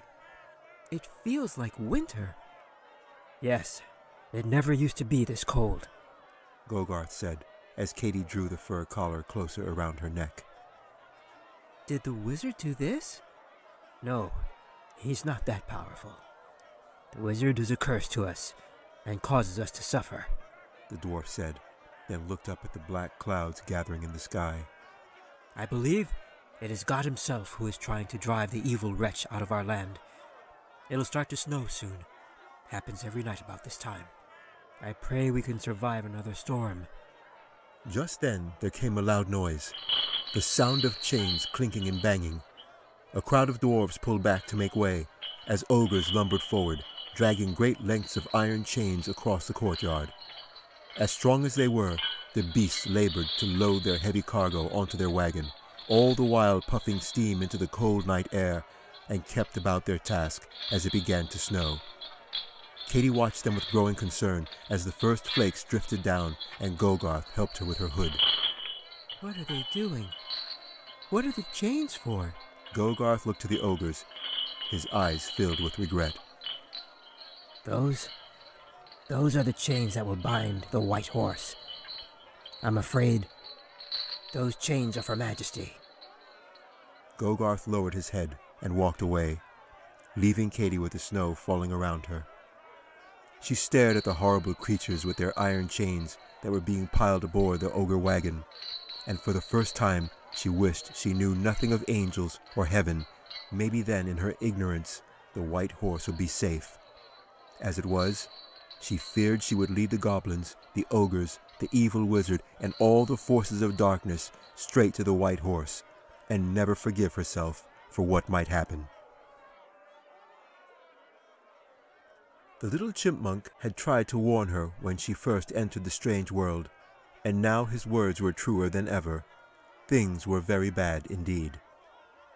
Katy watched the terrible ogres as the snow fell and sprinkled the ground with a white frost, and just then a familiar little voice spoke to her from somewhere nearby. Unusual weather we're having, as usual, isn't it? Katy looked down. The tiny chipmunk was back, and up to his little chipmunk knees in freshly fallen snow. This is not the fine land, you know. Things change here. We get old and it gets cold, he said. The fine land? Katy looked at him blankly. The chipmunk tried again. The place where nothing ever changes, never grows old, he said as if she should recall. Katy just stared. You aren't from around here, are you? He added. I'm sorry. Everything is so strange to me. You should have turned back. I told you, he said. Katy stooped down and looked at the tiny animal very closely. He wore gold-rimmed glasses, and his funny little mustache collected flakes of snow. A tiny red scarf gathered around his neck warmed him against the cold. Who are you? Katy asked. Just a woodland creature, the chipmunk replied, squinting through his glasses.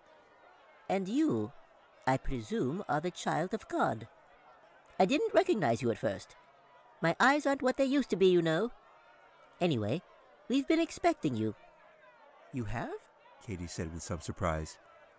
Yes, well, when the wizard showed up, we knew God would send someone. We just didn't know who. And here you are, he said, looking up at her smartly. Katy dropped to her knees in the snow, then turned to look at the ogre wagon, loaded down with chains. The chipmunk watched a single tear roll down Katy's cheek. I wish I'd never come here, Katy said. I'd do anything to turn back now. 'Tis too late for that, dearie. But I'll give you this, the chipmunk said in his squeaky little voice, and motioned for her to come closer.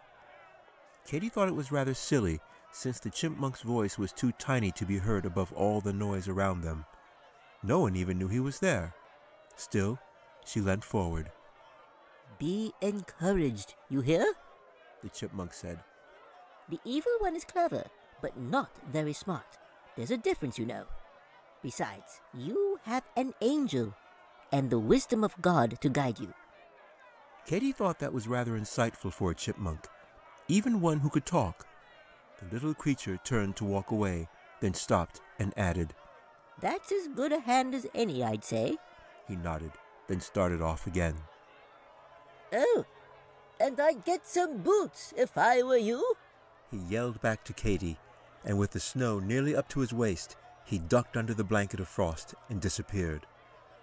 Katy stood up and looked down at her bunny slippers, which were already covered. Ahem! When Katy turned, she found Gimble standing there beside her. The round little dwarf was wearing his large hat with the long white feather stuck in the brim, and in his hands were a pair of fur-lined boots. For you, child of God, the dwarf said proudly and stooped down. He brushed the snow from Katy's slippers, then helped her slide her feet into the animal hide boots, slippers and all. The boots came all the way up to Katy's knees and wrapped her legs in thick fur. Thank you, Katy said, when there came a shout from the dwarf wagon. Gimble, prepare the harness! Gimble smiled apologetically, doffed his large hat, and bowed. When he did, the long white feather swished in front of Katy's face and tickled her nose. With that, the dwarf ran off to help the others, as an eerie silence fell over the crowd in the courtyard. Slowly, every eye turned as something entered through one of the larger gates in the side of the castle and cast its giant shadow across the snowy ground. Katy took a step back as Binderbeck, the old blacksmith, approached the wagons. In one hand he carried his silver hammer. In the other he held a long leather rein like a leash. Attached to the other end of it was the biggest, most gigantic horse Katy had ever seen. The giant stallion pranced like a young colt and stood 12 feet tall, glistening, jet black from head to tail, with hooves as big as barrel heads. A beauty, isn't he? Said Bromwyn, as he returned to Katy's side. He's enormous, Katy exclaimed. Yes, he is. His name is Nyx, which means knight, but we call him Juggernaut. I think it fits, don't you? Katy just nodded as the horse settled down and plodded forward with its huge head hung low like a gentle giant. Binderbeck loped along in front of the animal, and Katy felt the ground quake beneath her feet as the black stallion drew nearer. With one swipe of his head, the giant horse could have easily flung the old dwarf across the courtyard like a matchstick. Instead, he allowed Binderbeck to lead him until he stood before the rabble wagon. Whoa! The old dwarf said, and raised his silver hammer. As soon as the horse was in position, Gimble and the others quickly harnessed the giant stallion to their wagon. When all was in place, Juggernaut raised his head and pawed the flagstones with his mighty hoof. The horse shook his silky black mane against the flurry of snow and seemed to sense it was time. Then came the ogres once again, and the fury they brought with them was an absolute nightmare. There was kicking and biting and growling and snorting as two enormous wild boars fought against their captors. It took 6 of the biggest and strongest ogres to handle the ugly beasts. Each boar was as big as an ox and had long yellow tusks that curled back on either side of its fat snout. Their huge heads were covered with wiry bristles of hair that stuck out like cactus needles, while their pink eyes flitted back and forth as they wrestled against the ogres, bucking and grunting all the while. 2 of the ogres grabbed the boars around their necks, while the others fought to grab a leg or a tail. Mostly, they shoved and punched the giant pigs to keep them moving. One of the ogres made the mistake of grabbing a hind leg, and the boar lashed out with a swift kick. It was Zark who went flying, with a few of his teeth trailing behind him. When they finally managed to hitch the boars to their wagon, the animals bucked and stomped all the more. They shook the ogre wagon until the chains rattled and wooden crates toppled over the side. Rogad roared and grabbed the reins and pulled with all his might, but the beasts were too strong, and it was all the ogre could do to stay aboard. Everyone watched as the boars raged when another light appeared in the sky. The angels slowly descended through the snow. Dwarves and other woodland creatures backed away as he came down and landed next to Katie. By the time he arrived, the boars were in a full rampage. They used their hind legs to punch holes in the ogre wagon, kicking and bucking, splintering planks and cracking boards. "Be still," the angel said softly. Katie turned with some surprise, and no sooner had he uttered the words, the wild boars settled into their harness and were tamed by his command. The ogres blinked at each other as Bronwyn stepped forward. "Thank goodness you came. Those dim-witted brutes and their terrible beasts would have destroyed everything before long." "Patience, dear king. The ogres are the least of our worries." Just then the wizard emerged from the castle, dressed in his heavy wizard's cloak. "What is all this noise?" he shouted, with his young apprentice close behind. Jack hurried along, dressed in his own wizard's robe, the wizard's robe he had always dreamt of. It was deep blue, with billowing sleeves, and studded with diamond gemstones across the chest and shoulders. "To add some sparkle," the wizard had said. In Jack's arms was a bundle of maps, rolls and rolls of them, which he fumbled around but managed not to drop as he followed the wizard across the courtyard. Gilzuin proceeded and climbed aboard his black coach. Jack piled the maps into the carriage, and Gilzuin helped the boy up. Once Jack was on board, he settled into his seat and leaned back into the soft black velvet cushions that were prepared for him and the wizard. He rubbed his hands along the polished brass rails and admired the comfort of the carriage. That is until the goblins climbed aboard. Jack cringed at the sight of the ugly creatures clambering up over the sides. His first instinct was to grab something to defend himself, until he remembered that the goblins were with the wizard. He slid back in his seat and tried not to move. The goblins took notice of the boy with their beady little eyes and growled. They could smell his fear, but all it took was one glance from the wizard to silence them. One by one the creatures made their way down into the shadows like obedient dogs and stayed near the floor. Numlock was the last to go. The goblin glared at the boy, but dared not risk a second glance from the wizard, and withdrew to take his place with the others.